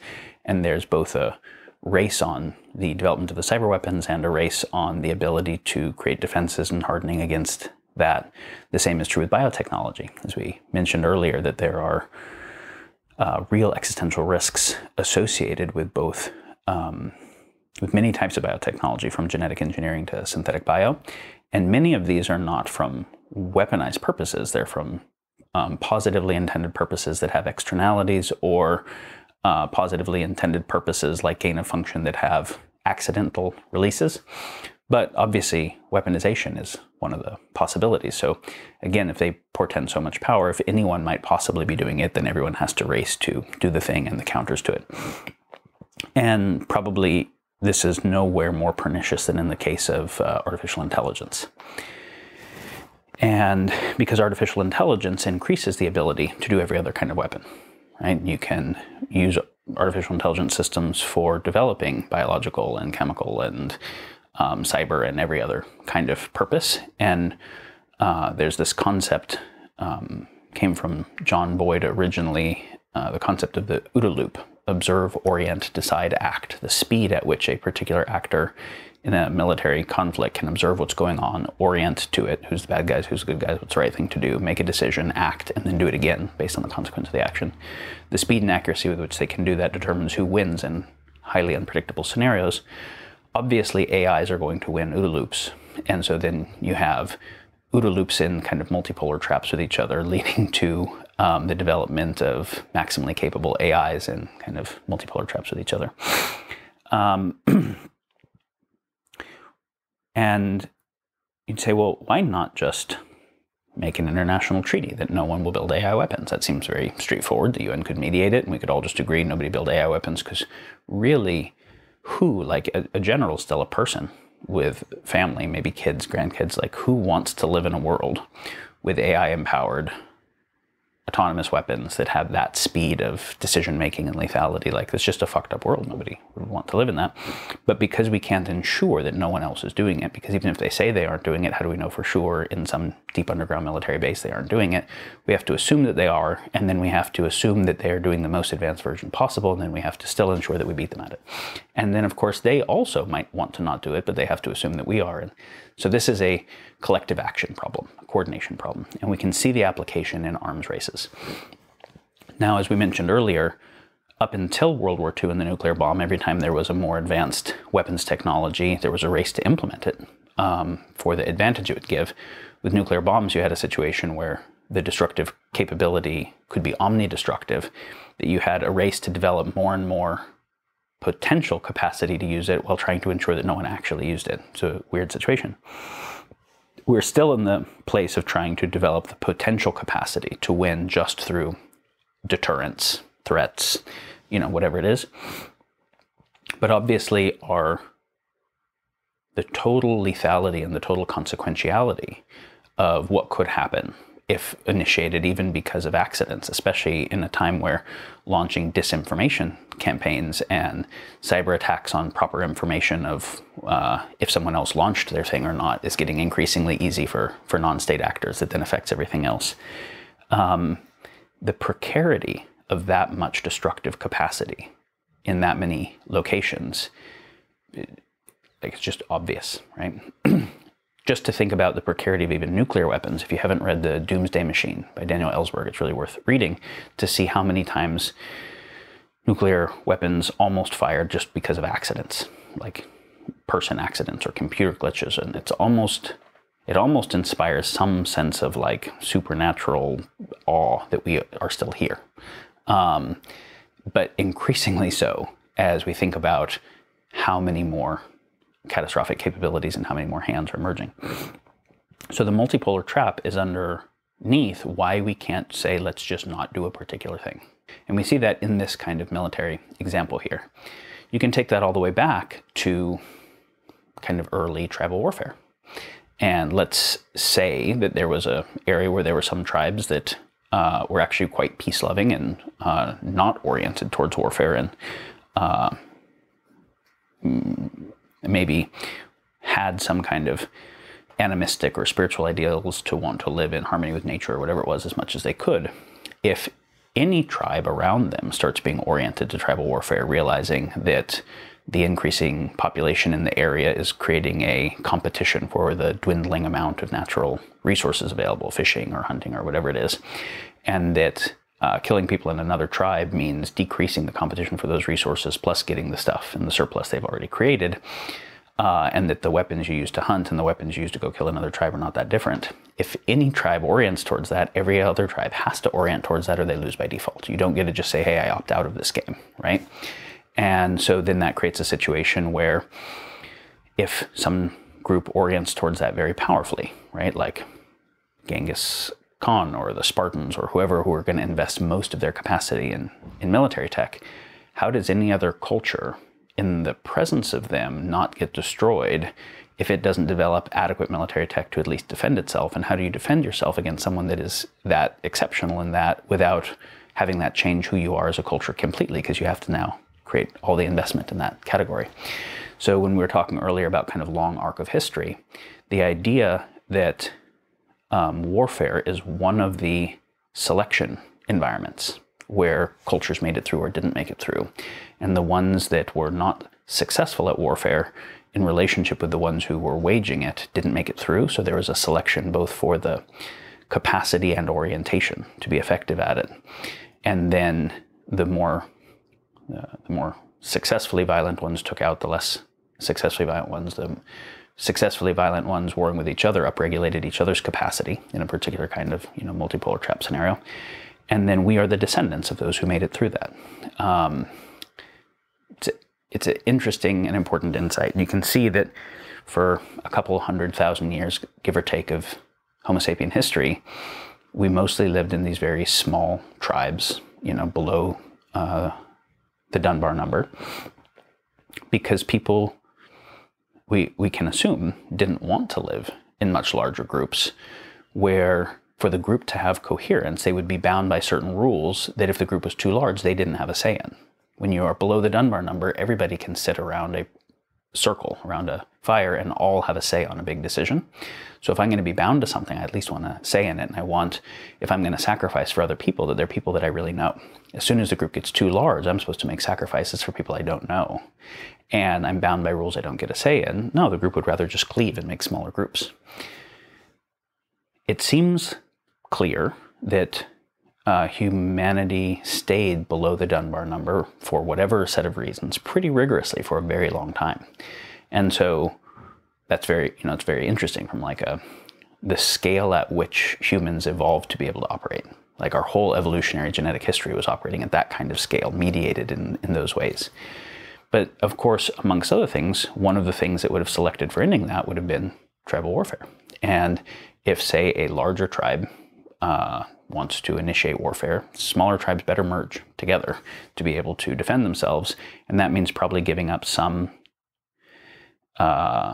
say and freedoms in and quality of life so as to have safety and security. And now, of course, the race for larger groups with more effective weaponry and more division of labor to have more capacities and more surplus, which means more extraction from the environment, that race is on. So we can then kind of see the history of civilization in terms of the history of extraction capability from agriculture and mining and whatever, the what we would call exploration capability, which means being able to convert more of the natural world into stuff that we use, the expansion of military capacities, the expansion of coordination technologies, the expansion of size of group that can be in coherence with each other to fight rivalrous dynamics externally. And so, eventually we got empires and kingdoms and then nation states and then kind of global economic trading blocks and NATOs and things like that, with the exponentially increasing types of technologies that we have, both for extraction. You think about a mile-long drift net being able to pull hundreds of thousands of pounds of fish out of the ocean in a single go compared to a fishing line, or compared to what an orca can do. This is exponential extraction, right? And we can see that in every area of industry, from factory farms to mining to drilling to fracking to whatever. Exponential extraction, exponential monetary creation, exponential information processing, weaponry, etc. But where there is some externality to the environment and to social cohesion and to sense-making happening everywhere. You're advancing some things, causing externalities, but at exponentially increasing scales. So historically, what has won and made it through was an increase in the capacity to win a game theory. And yet that is kind of a long exponential curve that is really verticalizing now. And it's verticalizing in its total game theoretic, which also means externality creating and destructive capacity while reaching planetary boundaries. And so if we continue to do that which is always won, which means win at arms races, that process itself self-terminates. And so this is a real tricky thing, because we can neither say, well, let's kind of do the Luddite direction of like less advancing military tech or whatever and just lose. That doesn't work. We don't want what happened between Tibet and China has happened a lot of times throughout history, and trying to do Tibet doesn't work, right? But trying to continue to win at game theory, driving arms races that are increasing destructive capacity and externalities also doesn't work, as you're approaching the point at which that creates inexorable catastrophic risk. So something that has never happened before has to happen soon. There are some other examples of multipolar traps. This is an example of kind of the arms race side. We can think about the tragedy of the commons as another multipolar trap. And it's not that no multipolar traps have ever been solved or bound. They have. You can read Elinor Ostrom's work. You can read the process of commons management. You can obviously see how mutually assured destruction was binding a multipolar trap on nuclear weapons in a particular way. It's that we don't have adequate solutions to the nature of the multipolar traps that are catastrophic that we face currently. So rule of law is a way to bind a multipolar trap, right? Inside of a nation state, so that everyone isn't racing to cut down all the trees and there's no national parks, we agreed to make national parks and then create a monopoly of violence, which is a police force to be able to back that up. So if people try to go to do it, they be physically, forcibly stopped, and so we get to have some trees.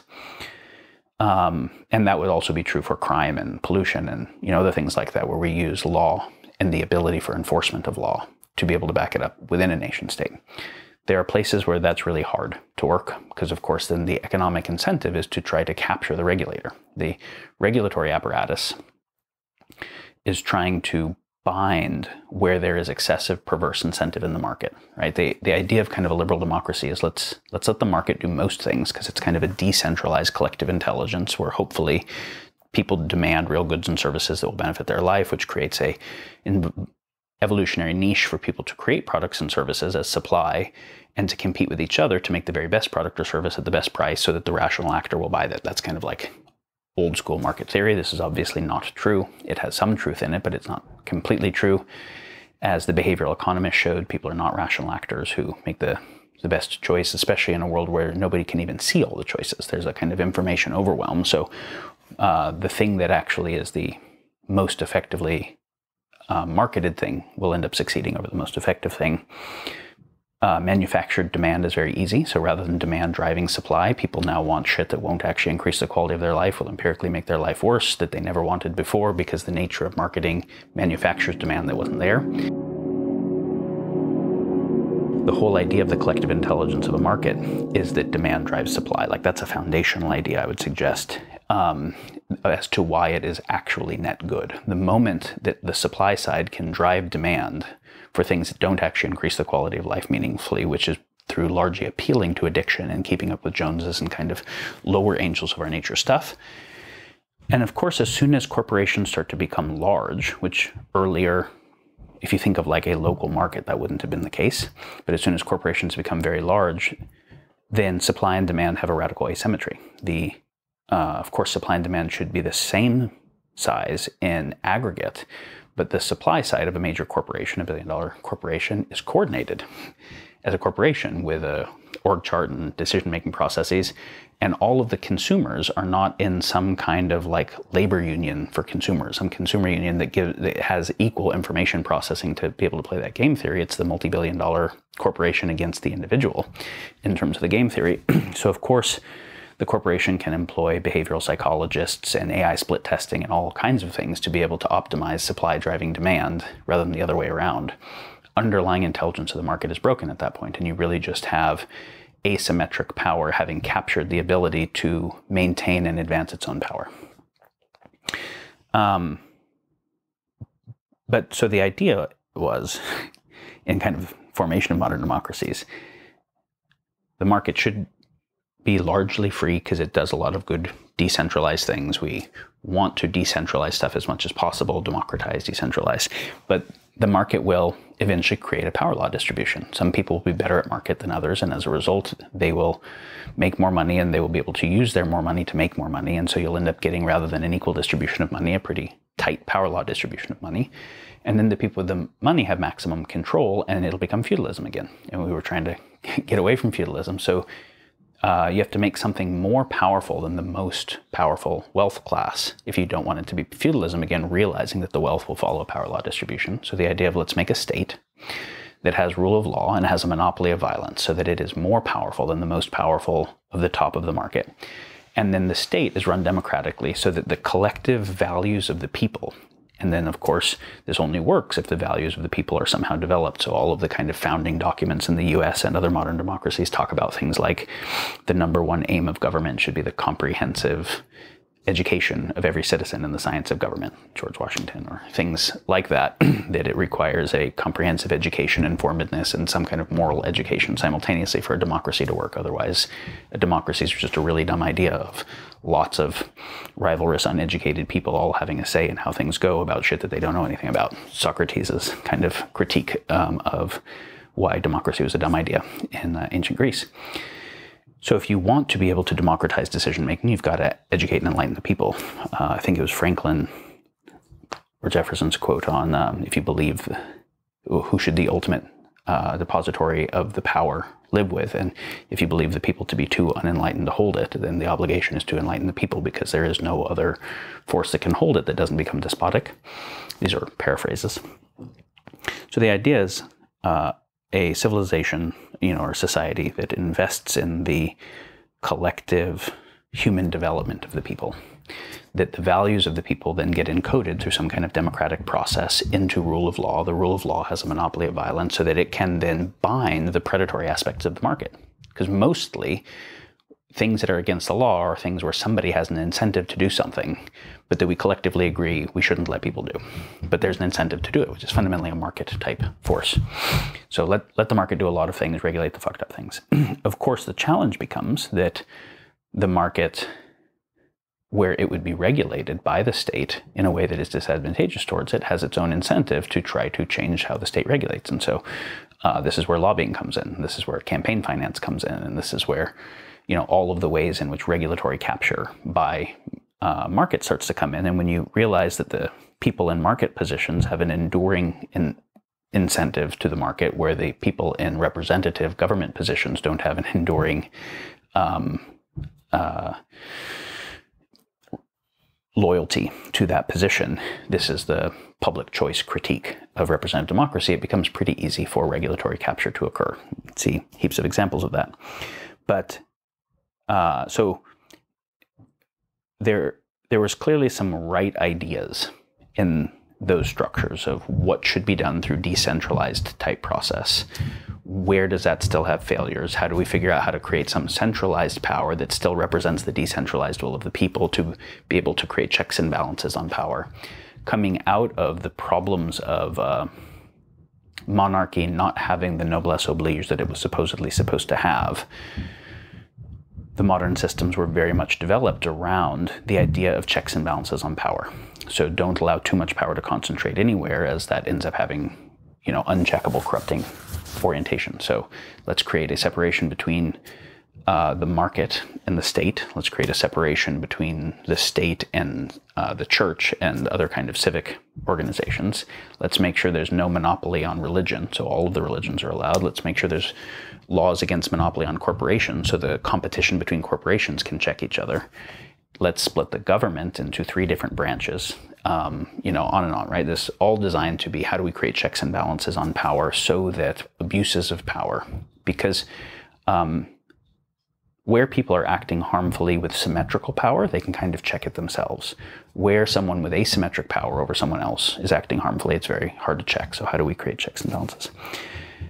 There's a lot of right thinking in this, but total advancement in technological capacity and population size and many things have made it to where those systems, as they were put in place, not the principles, but the systems, have mostly broken.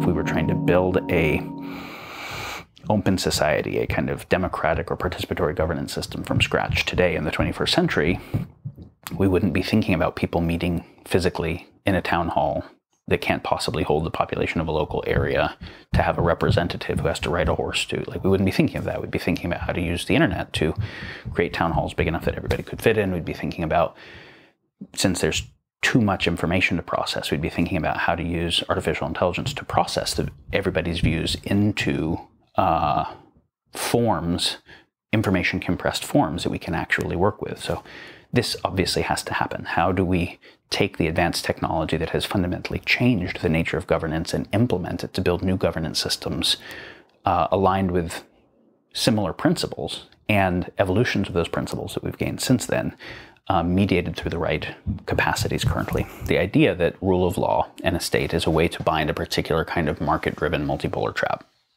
But that is, of course, within the domain of the rule of law, within its jurisdiction. So then international tragedy of the commons issues are a different kind of thing, because where does the enforcement live becomes a trickier issue. So if we think about tragedy of the commons issues that operate at a international and particularly at a global level, we can see that the world is having a really hard time figuring out how to deal with these. Climate change is a very classic example because every place is utilizing, every nation is utilizing hydrocarbon fuels. And given that energy use and GDP correlate, and everybody's in a multipolar trap race for GDP growth because that equals increased optionality for everything else, which also means the race to use more total energy, and which is driving climate change. How do we get out of that? Well, obviously we aren't paying for the real price of energy, right? We're simply paying for the cost of extraction. My friend Nate Hagens does really great work on this topic, has a very good podcast. We've done some discussions there if you want to get more into the issues of energy ecology. But we basically pay for the extraction of the hydrocarbon. Like, what does it cost to mine this barrel of oil, and then add some little margin to make a profit? But that's not the cost that it would take if we needed to make those hydrocarbons ourselves. What it costs nature to do it, as they're fundamentally unrenewable, or the cost to the environment of the pollution side of it. If we were trying to cost appropriately, what it would cost for us to make that fuel renewably and not cause environmental externality in the process, the price would go up so much. And then that as a key input to every industry, that markets would, as we understand them today, fail in every sector. It's a big deal, because that's real. But we're incentivized to externalize all the costs because other people are, and if we don't, we will lose in comparison. So, and incentivized to use all the energy we possibly can to grow the GDP as much.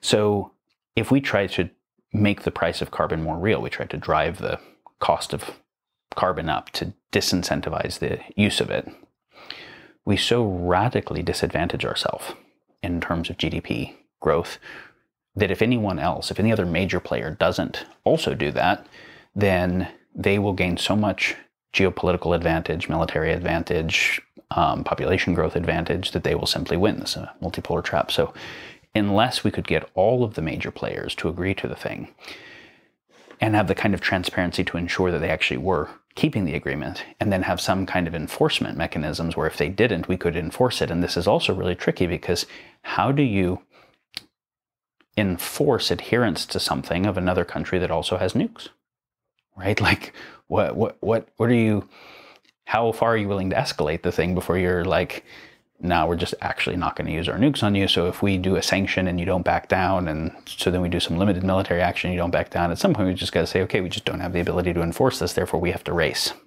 Because if we go all the way in enforcement and you go back, we're all fucked. So so transparency, can we see if the other people are keeping the agreement or not? The ability to create those agreements, the transparency to see if they're being kept, and the capacity for enforcement are critical things to be able to bind multipolar traps at international level. So whether we're talking about overfishing of the oceans, or the dead zones in the oceans, or the depletion of topsoil, or the depletion of pollinators, or climate change, or any of those issues that advantage us to continue to externalize the cost to the commons in the near term relative to others also doing it, and it would disadvantage us not to. Unless we can get over the multipolar trap, we don't solve these issues. So this is a kind of environment or tragedy of the commons case. We already gave a kind of military arms race case. I'll give another example of a market case, which is basically the race to first mover advantage of new technologies entering the market, the race to market dominance, network dominance. As we mentioned earlier, there's kind of a perverse game theory, and this is underlying the game theory of multipolar traps, that those who are oriented to advance a game theoretic opportunity will get a lot further ahead than those that are oriented to prevent a harm, particularly those who are oriented to advance an opportunity for themselves as players and willing to externalize the harm cost to the commons that they're not responsible for. Will get much further ahead than those that are willing to bind their own game theoretic advantage to prevent the harm occurring to the commons. And now we're back to the, how does the peaceful tribe not die in relationship to the warring tribe without becoming a warring tribe topic. And so let's say we're looking at the advancement of new technologies that could be radically destructive to the world many different ways. Like, let's say, particular types of artificial intelligence.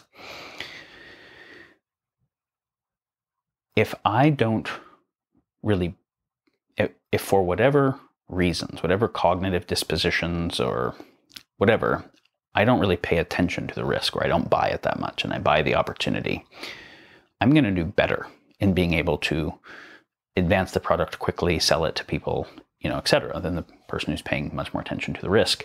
Even if I buy the risks, if I want to ensure that I'm advancing it in a way that cannot cause those risks, I'm going to move a lot slower and do a lot more steps of protection and safety and due diligence for the commons. That still means I will lose first mover advantage. And specifically when network dynamics are at play. Network dynamics are very important.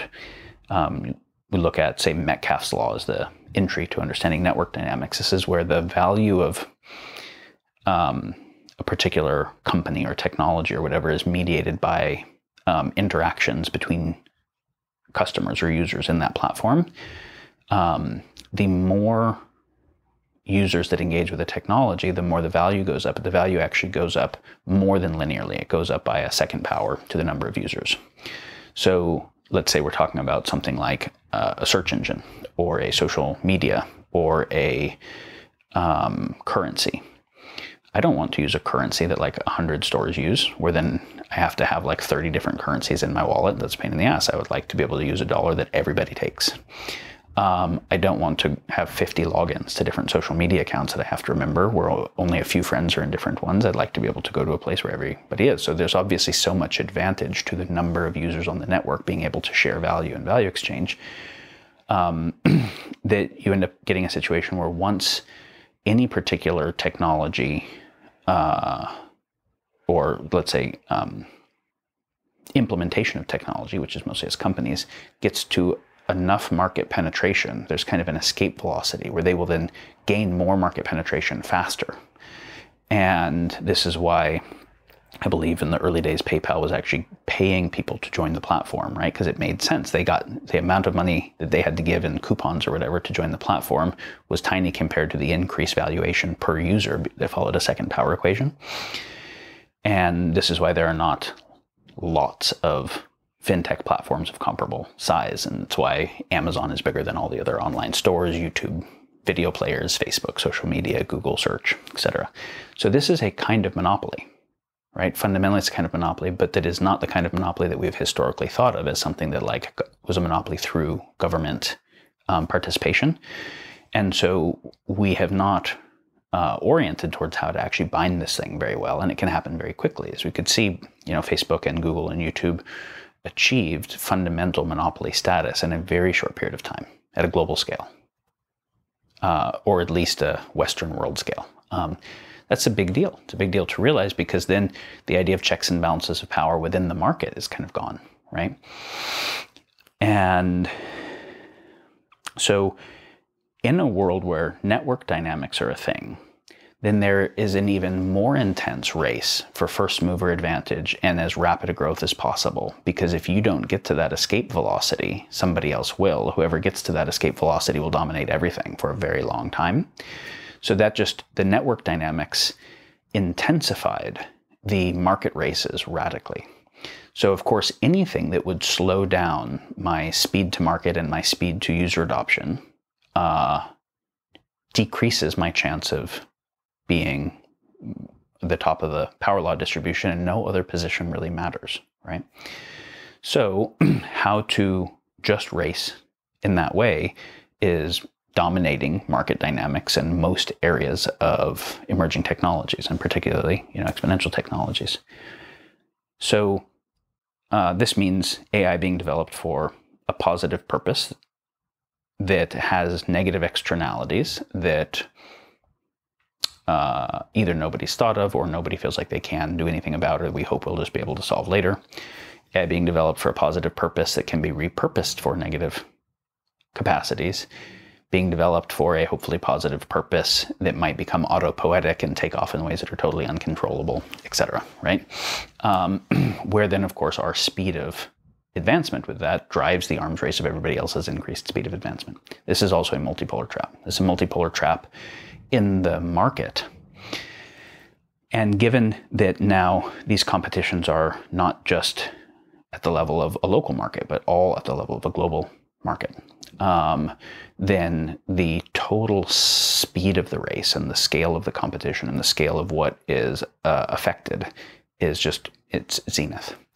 So in the area of the environment and tragedy of the commons, particularly in the international cases where enforcement is difficult, in the area of actual arms races of kind of military technology, in the area of market races, where the race to first mover advantage or market dominance ends up being a race to the bottom in some important way. These are all examples of a multipolar trap, or a situation in which the inability to get out of the perceived competitive dynamic means that if anybody does the fucked up thing, and since you can't prove that they aren't doing it, you have to assume that they are, means everybody has to race to do it as fast as possible, which means a globally worst case scenario across all these axes for everyone, with each actor doing the rational choice that makes most sense to them in the context in the moment. So this is not a particular person being bad. It's like, well, it makes sense. Of course, if they are possibly building the AI weapons and we don't want our people to die, we should build the AI weapons. So you have a situation where each person can do what seems like the obligately moral thing. And yet everyone is collectively doing the stupidest thing for the whole possible. And this is a kind of collective action failure, where our inability to create relationships of trust and our inability to coordinate creates not just inefficiencies and duplication, but radically destructive orientation on what could be otherwise constructive capacity. This is one of the most kind of fundamental dynamics underneath most of both what is driving the catastrophic risks and what makes them so hard to solve. There's also a question that could be an orienting question for humanity of how do we progressively better bind and solve multipolar traps, particularly the ones that are driving nearer term catastrophic risks. And this is an area that I think actually has a lot of solutions, not a categorical or perfect solution, but a lot of solutions. And that I think a lot of humanity's collective innovative intelligence focused on would make a really huge difference. For instance, we said one of the challenges of solving the multipolar trap internationally is the inability to make international agreements. And one of the reasons where either we don't make the international agreement because it's not even worth making because we're sure they're going to defect on it, so why even bother? Or we make the agreement knowing that they're going to defect on it and we're going to defect on it, but we're going to say that we're keeping it, and we know they're going to say they're keeping it, and we're going to spy on them, and we're going to try to lie to their spies, and all this kind of waste that goes into that. If the transparency to know what they were actually doing and them to know what we were doing was there, the ability to make and keep the agreement would be fundamentally different. So underneath multipolar traps is the perverse game theory to orient towards opaqueness rather than transparency. And this is, the whole nature of how many things are considered trade secrets in the market or national security secrets, and, all of the different types of security clearance and classification and special compartmentalized information and whatever, because we're trying to have information advantage, information asymmetry advantage on the other side. And we don't want them to know what we're doing, but we do want to know what they're doing. And so we invest a lot in this. But the opaqueness means that the agreements can't be made, so the multipolar trap is the only thing that is left. So let's say there's a company called Planet Labs. It's one of the largest private satellite imaging networks in the world, and they've already been working on this for different applications, and we've talked about more applications that could happen. Let's say that we take a particular kind of problem that drives a global multipolar trap that can be seen on the surface of the Earth. We don't have to deal with the deep underground military bases yet. So let's say we're talking about streams of pollution that are flowing into rivers or things like that. If we're talking about real-time video imaging at pretty high of the entire surface of the Earth, pretty high granular detail, can we see where the mining waste is being dumped? Can we see where the major plastic in the ocean or the dead zones in the ocean where the effluent is coming from by kind of reversing the time sequence on the images. Yeah, satellites are one example of sensor networks, but they can operate in that way. Does the ability to do attribution, right, specific verifiable attribution of where a particular harm is coming from, does that increase the capacity to create justice, to be able to bind it? Totally. So is it possible that certain types of forced transparency can make it to where the ability to hide the harms that then have everyone race to do the harms goes away, and then the fact that they can be shown means there's a need to account for them and better methods of accountability emerge? I think there's a lot that can be done with forced transparency that orients towards a fundamentally better attractor of the game theory space.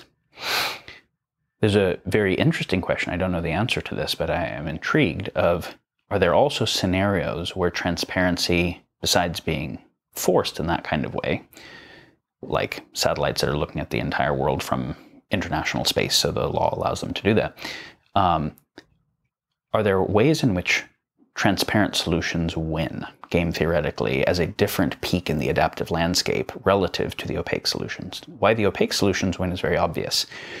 Surprise attacks help, right? The ability to advance something where they don't know that we're advancing it, we mislead them about it, they build a false defense. Like, it's obvious why the desire for information asymmetry in that way is there.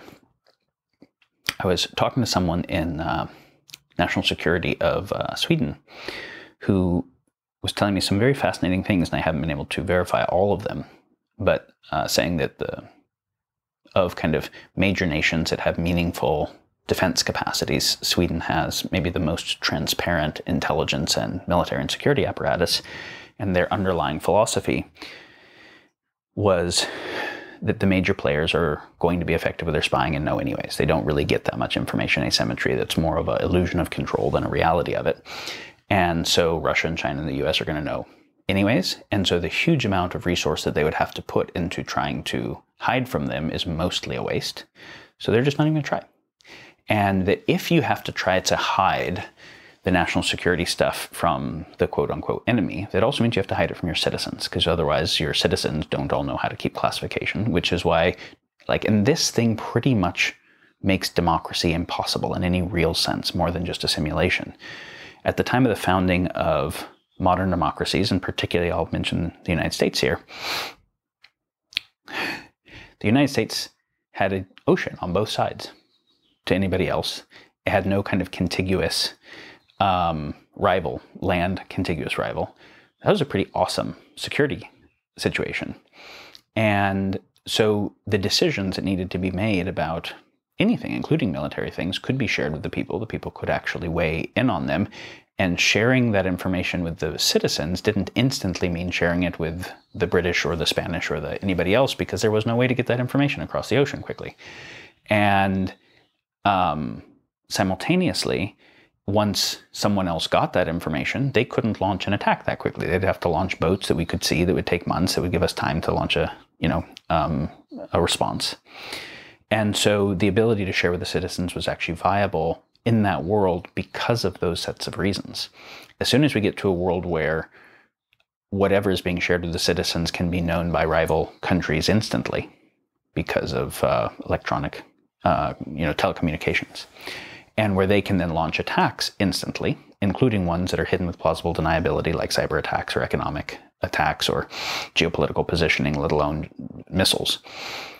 Now, the threat of sharing information with the citizens, meaning sharing it with the rivals, is way too high. Therefore, more and more things become classified, more and more things become national security secrets. Obviously, attacks on our water supply or our energy grid or our food supply could all be national security threats. So we start finding that there's national security secrets fucking everywhere. Well, how do you do democracy if the citizens can't actually know what is going on and what the real considerations are? Well, you can't. It's a simulation of it. This is a real challenge that we have to think of in a deep way when we consider what does a participatory governance system in the context of the modern world look like? Because it makes sense that there would be a black budget, and it makes sense that there would be national security secrets. But then how do you verify that those authorities are not corrupt? How do you verify that they're actually doing the will of the people? Or how do you, how do you create checks and balances on power or adjudicate issues or things like that? This also relates to the thing we were mentioning earlier about that when even scientific publishing equals increasing catastrophic risk, because the scientific publishing creates the capacity for more catastrophic technology simply through information. I don't have to actually give the capacity to manufacture the tech. That is easy. I give the information on how to code a particular thing, and catastrophic ability increases. How do we do open sharing of information in a world where other actors and increasingly smaller actors can use that information in increasingly destructive ways? And if you don't, then how do you have anything like participatory governance without open access to the information? This is now why we talk about the two primary attractors for the world are catastrophes and dystopias. That if we continue to advance exponential technologies where more and more actors have capacity to intentionally or accidentally catastrophic technology, and that like the industrial tech cumulative effects, the now not just weaponized or accidental immediate catastrophes, but the cumulative externality effects of the technologies continue to advance so rapidly, that world orients towards increasing likelihood of catastrophic risk. To be able to prevent those catastrophic risks means being able to bind the intentionally or even accidentally or even externality-driven catastrophic potentials. The ability to bind that looks like some very, very powerful regulatory capacities of some kind, whether it's a decentralized network regulation or whether it's a state or whether it's a whatever it is.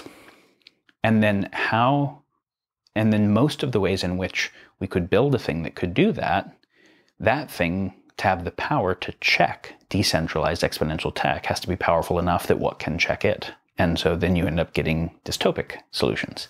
So a classic example, though by no means the only one, is I can't build nuclear weapons in my basement. It's too hard to build them.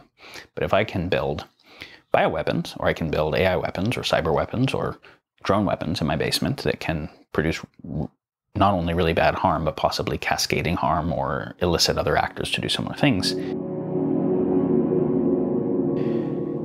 In the presence of decentralized catastrophe weapon capability involving no exotic materials, how do we prevent the world from breaking, which increases in probability as time goes on, without something like a system of surveillance that knows what people are doing in their basements? Well, it's very hard to imagine how to do that, actually. And yet it's very hard to imagine how a system of surveillance that can prevent that, which is a very understandable thing to want to do, an important thing to want to do, who has access to that surveillance? How do the issues of determining right use of that surveillance and the power of that get adjudicated? Very easy to see that becoming a really dystopian Big Brother scenario.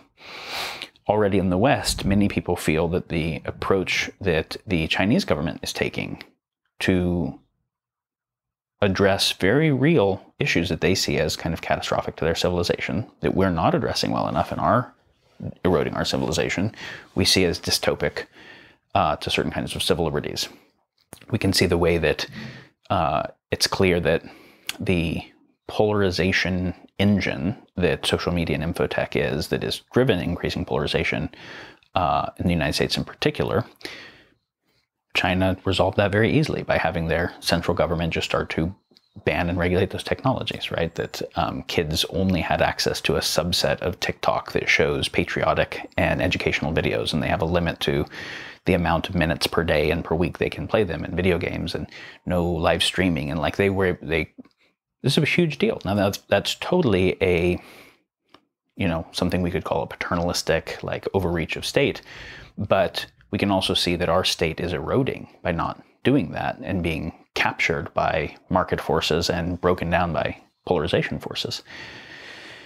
And the Sesame credit system and the IoT, the AI-mediated IoT kind of surveillance system makes a lot of sense to prevent catastrophic technologies happening decentrally.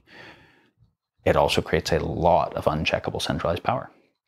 So I would say that when we talk about what is a desirable civilization, it becomes a really tricky topic because it's like centrally existential questions. To say what is a good civilization, we don't have a system like science. This is kind of the is-ought distinction, where science can say what is but not what ought. We don't have as powerful as science is for being able to understand the objective world, which then allows us to create tech, objective tech that affects the objective world. We don't have a comparably effective way of studying the subjective and intersubjective world of being able to say good, right? And so if you have the ability to affect the world exponentially more powerfully through science and applied sciences technology, but you don't have a comparably powerful force for what is good or wise guidance of that technology, then what is guiding that technology ends up being game theory, right? And game theory is actually like the closest thing to something that is commensurable with the scientific system in terms of what is a good choice, which is kind of the social Darwinism of a good choice is a choice that doesn't lose game theoretically to other choices that are also seeking maximum advantage. But we can see that the advance of game theory under the presence of exponential tech in this way self-terminates. So that clearly cannot be called a good choice. And yet losing in the near term is also not a good choice. So we need something that is option D, none of the above. So while I think it is important for us to become as good at the type of mind, at the type of internal human capacity that can do wisdom and ethics as we are at the capacity to do science and technology, and to be able to think about what is a desirable civilization, I think we can start by agreeing on a couple things that are not desirable. And I think that's actually very helpful. I think the idea that a civilization that self-terminates probably doesn't meet the criteria of what a optimal civilization is. So that we are wanting to prevent the movements towards cascading catastrophes. That seems pretty straightforward. And that one that is clearly dystopic, meaning that there are such radical asymmetries of power that the freedoms of almost everyone are radically curtailed, is also not an ideal case. And yet it's very easy to see that exponential tech has the ability to decentralize power, as the market case is giving an example of, which creates these coordination, collective action problems and multipolar traps. And so the decentralized exponential power creates multipolar traps, creates increasing catastrophes. So then it also has the ability to centralize power, right? If I could have an entire nation state, historically, the nation state couldn't be too top down and too big because it would get fragile because you can't actually see what everyone's doing and control it. But the ability to have sensors everywhere and have no person could make sense of that, and you couldn't even trust the chains of command, but AI systems could. And then getting everybody to spy on each other is tricky, but being able to mediate that through Sesame credit type systems, like you could do that thing. So the exponential tech also creates way more powerful autocratic systems at scale, centralizing power, which brings us back to why the multipolar trap is one of the very deep underlying things to work on. And this also brings us back to the Swedish example that I did not complete of where transparency could win. So the example he was giving is that rather than invest any resource in opaqueness or hiding or cloaking stuff, they would just assume that the rivals would find out anyways. And as a result, they didn't have to keep stuff from their own population. in the same way. As a result, the population has way higher trust in government. As a result, way less money has to be spent in campaigning and convincing people of things, and there's more kind of emergent coordination and things like that. And the various departments of government, because they're, and especially of military, have more transparency to what each other are doing because they're transparent. Whereas in the classification, you don't just have overarching classification, you have this kind of special compartmentalized information process, which means that a general in one area and a general in the other still don't know what's going on in the other domain. So that both means that duplication can be happening. It means that a lack of efficiency of coordination happens. And that particularly when there's too much information, it kind of doesn't even matter to have access to all the information because nobody can process it. This is the info singularity issue, and we'll talk about this more. But when we have more computational capacities to process large information sets, then it actually really does matter. Having transparent access to all of it, we can make progressively better sense of it with the right computational sense-making augmentation. So their idea is the transparency regarding things that would have otherwise been classified doesn't lose us that much. It gains us a lot of trust in government, which gains us a lot of discretionary participation of the citizenry. And it also gains us the ability for the various departments of government and military to be in much more coordination with less duplication and less waste because they have more transparency into what each other are doing. It also means that it's much easier to check corruption because of the increased transparency. And so you have more, efficiency and integrity and things like that. And as a result, you lose the little bit of asymmetry of information advantage, but you gain a lot of other kinds of advantages, so it's a different peak in the adaptive landscape. I thought this was fascinating when he shared this with me, and so I asked, that's cute and all as a country that has EU backing, which fundamentally has NATO backing, indirectly, and that is not at the head of an arms race.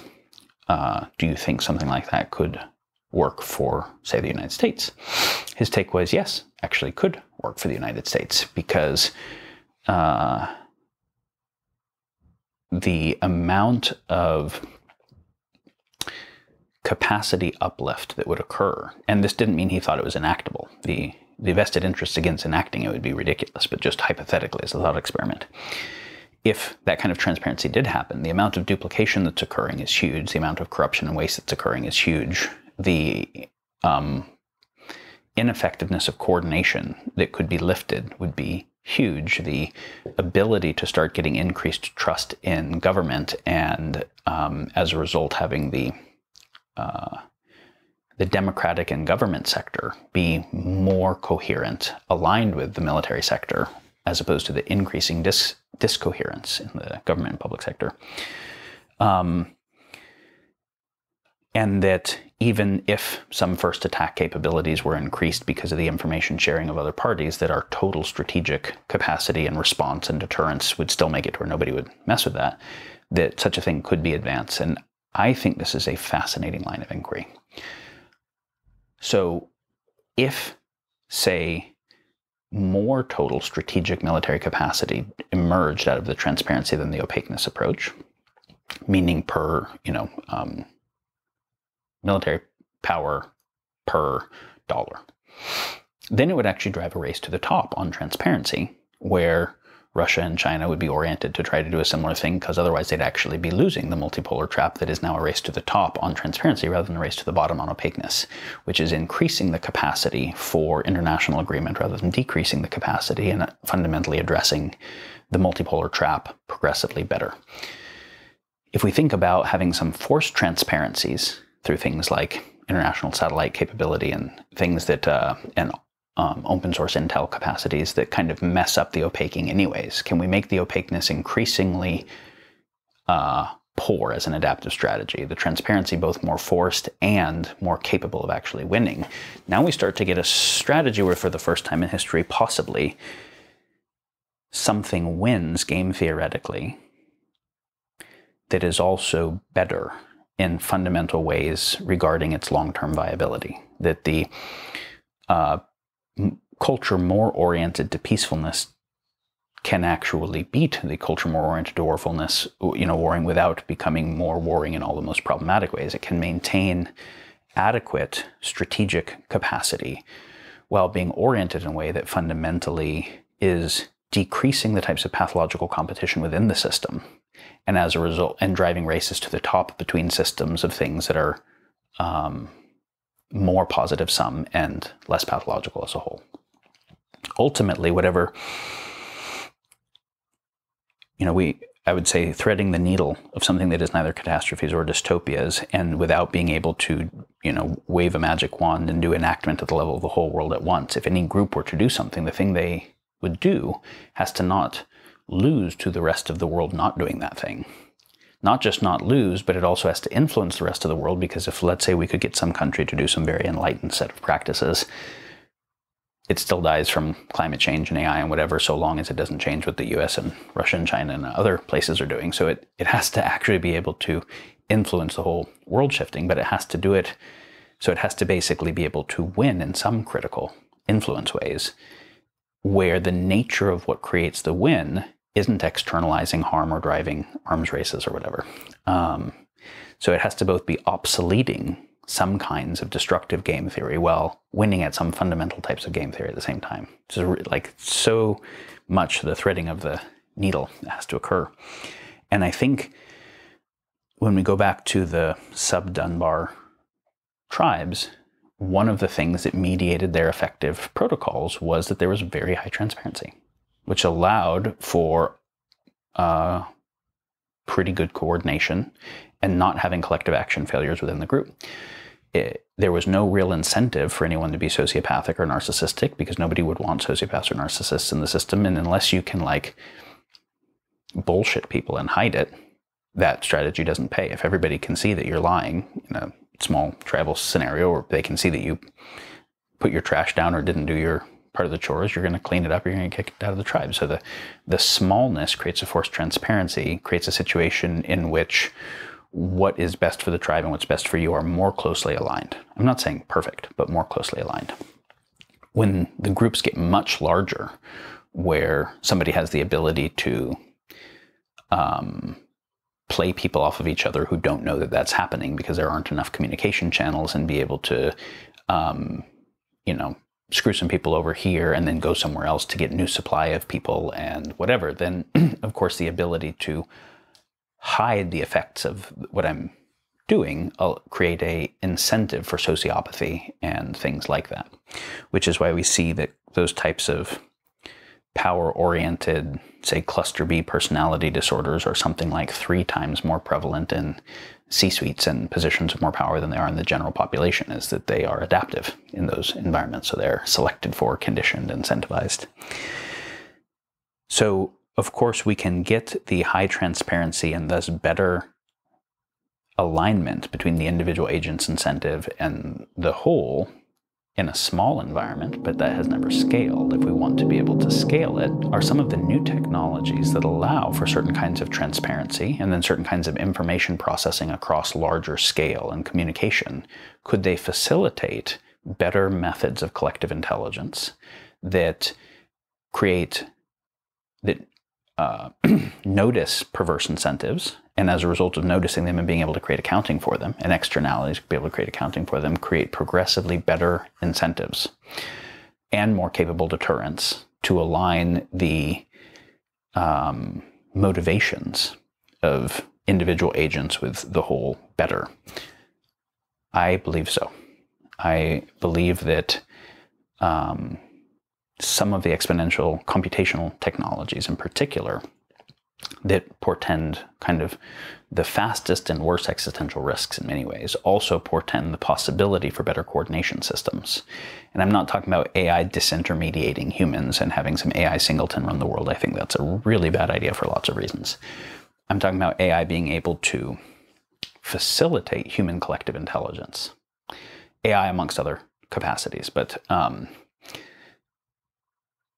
where I don't want artificial intelligence making the decisions by itself in most scenarios. I want processes of collective intelligence of humans making it. And we can get into, obviously, people voting yes, no on a binary proposition where both versions of the proposition suck. If it goes through, it benefits something and harms something else. If it doesn't go through, the thing it would benefit is now harmed, because the proposition was just designed stupidly to begin with. It didn't factor how interconnected everything was. So the yes, no on it can't not polarize the population. Like, that's just a stupid system of collective intelligence, right? Like, we can just do much, much better. Where before you make a proposition, you actually do the sense making of what are all the interconnected things, what are all of the values. You take those as design constraints to go through a better proposition crafting process of what is the best synergistic satisfier with the least theory of trade-offs possible. And what are better voting systems than binary that inherently polarize the population? And so I think we can do a radically better job of systems of collective intelligence and a radically better job of education of people to be able to participate with these things, and an incentive system where as people become more educated in topics, they actually get more ability to influence those topics. We could get into that. It's beyond the scope of this initial introduction. But one of the issues is that where there's more information than anybody can process, right? The information singularity, there's more journal articles on a topic than any expert can read, so nobody can ever be an expert on anything. How do we solve that? One idea is we don't, and we simply need AIs to run the world. The other idea is we have to be able to merge with the AIs through some kind of brain-computer interface or something like that. I would say another version is that when you look at even the current state of generator AI, which is really not advanced compared to what it'll be a year from now or 5 years from now, because it's advancing so rapidly. But you look at the current state, which would be, say, GPT-3 today, OpenAI. It can use exclusively natural language input. I don't have to be able to program, I just speak to it. And it understands my words, and it does stuff based on understanding the words. That's amazing, right? Let's go watch the DALL-E and the GPT-3 demos on YouTube to just get a sense of what they can currently do, because it's mind-blowing, and this only thing more mind-blowing is the speed at which it's advancing. The destructive capabilities of this don't take thinking very hard to imagine, and they're very near term. The beneficial cases, but that are narrow, are also really obvious. The omni-beneficial facilitation, the how do we create better collective intelligence and governance writ large, is not as obvious until you really start to think about it, but then it is amazing, I feel. And this is not a techno-optimist answer. I'm very acutely aware that the technology on the current trajectory is most likely catastrophic. And what it takes to make the other version of it is value systems that have to be able to bind, guide, and direct it, and influence social systems that create the capacity to bind, guide, and direct markets and technology in a way they don't currently have. But it is saying that the technology is new capacity, and that capacity, if rightly directed, does make new things possible. In the same way that the printing press made democracy possible where it wouldn't have been before, because without a newspaper and without textbooks, you can't have a comprehensively educated and informed society. When hand copying a book is so hard and expensive, only a nobility class with the wealth can have access to it. Of course, that technology of the printing press did make possible different types of coordination than was possible before. Obviously, the internet and the ability to talk to anybody anywhere in the world made possible different types of coordination. Make possible and orient it to happen that way are different. While most people could use their phone to access any information in the world, what they end up doing on it is usually not that interesting examples because of the nature of the choice architectures that they're engaging with in their user interfaces. And the choice architectures are that the user interfaces that they engage with have goals for them that are other than that person's highest goals for themselves. And they're effective. So this is not AI will save the world. It's also not AI will necessarily destroy the world. This is since we have the power to create such powerful technology, we need the orientation to think about what wise application of that technology is, and the intersection of comparable wisdom to guide right design and development of that technology that in turn then is developing wisdom in everyone else based on their interface. In the same way that Facebook can increase, and it's a known thing, you can change the algorithm that is affecting what's in people's newsfeed and they get more depressed or suicidal or more body image issues or not, or because we're affected by what we intake.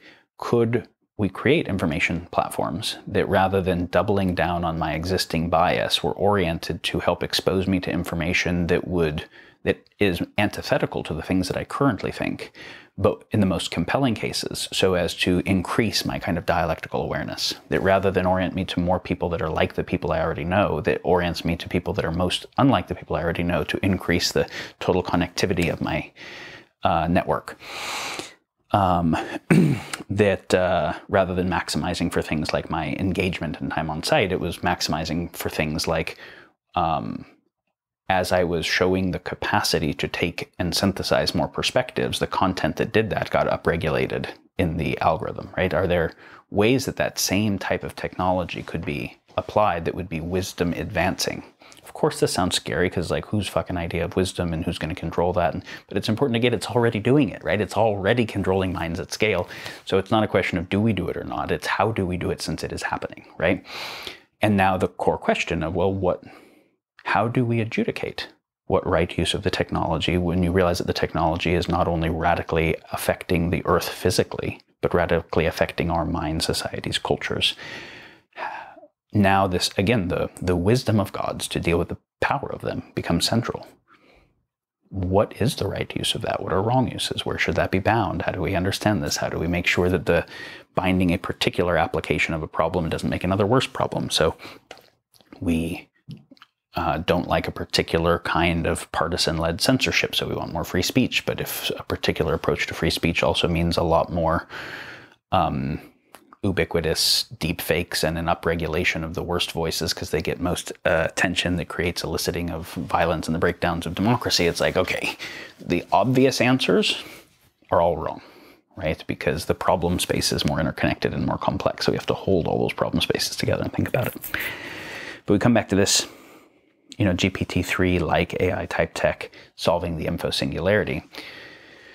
So when you put something to GPT-3, it's not going to find a existing web page for you the way that a search engine would. It can generate bespoke content, right? You can say, write me an article in the voice of such and such that factors these kinds of facts and orients towards this kind of conclusion and whatever, and it can do that. And progressively, more and more effectively, more and more Turing test passing across more domains.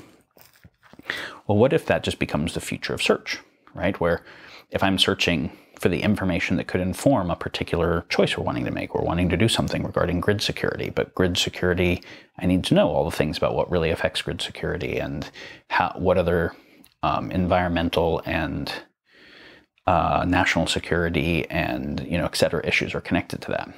Right now, I can get billions of search results. I can't read billions of search results. That's not useful for me.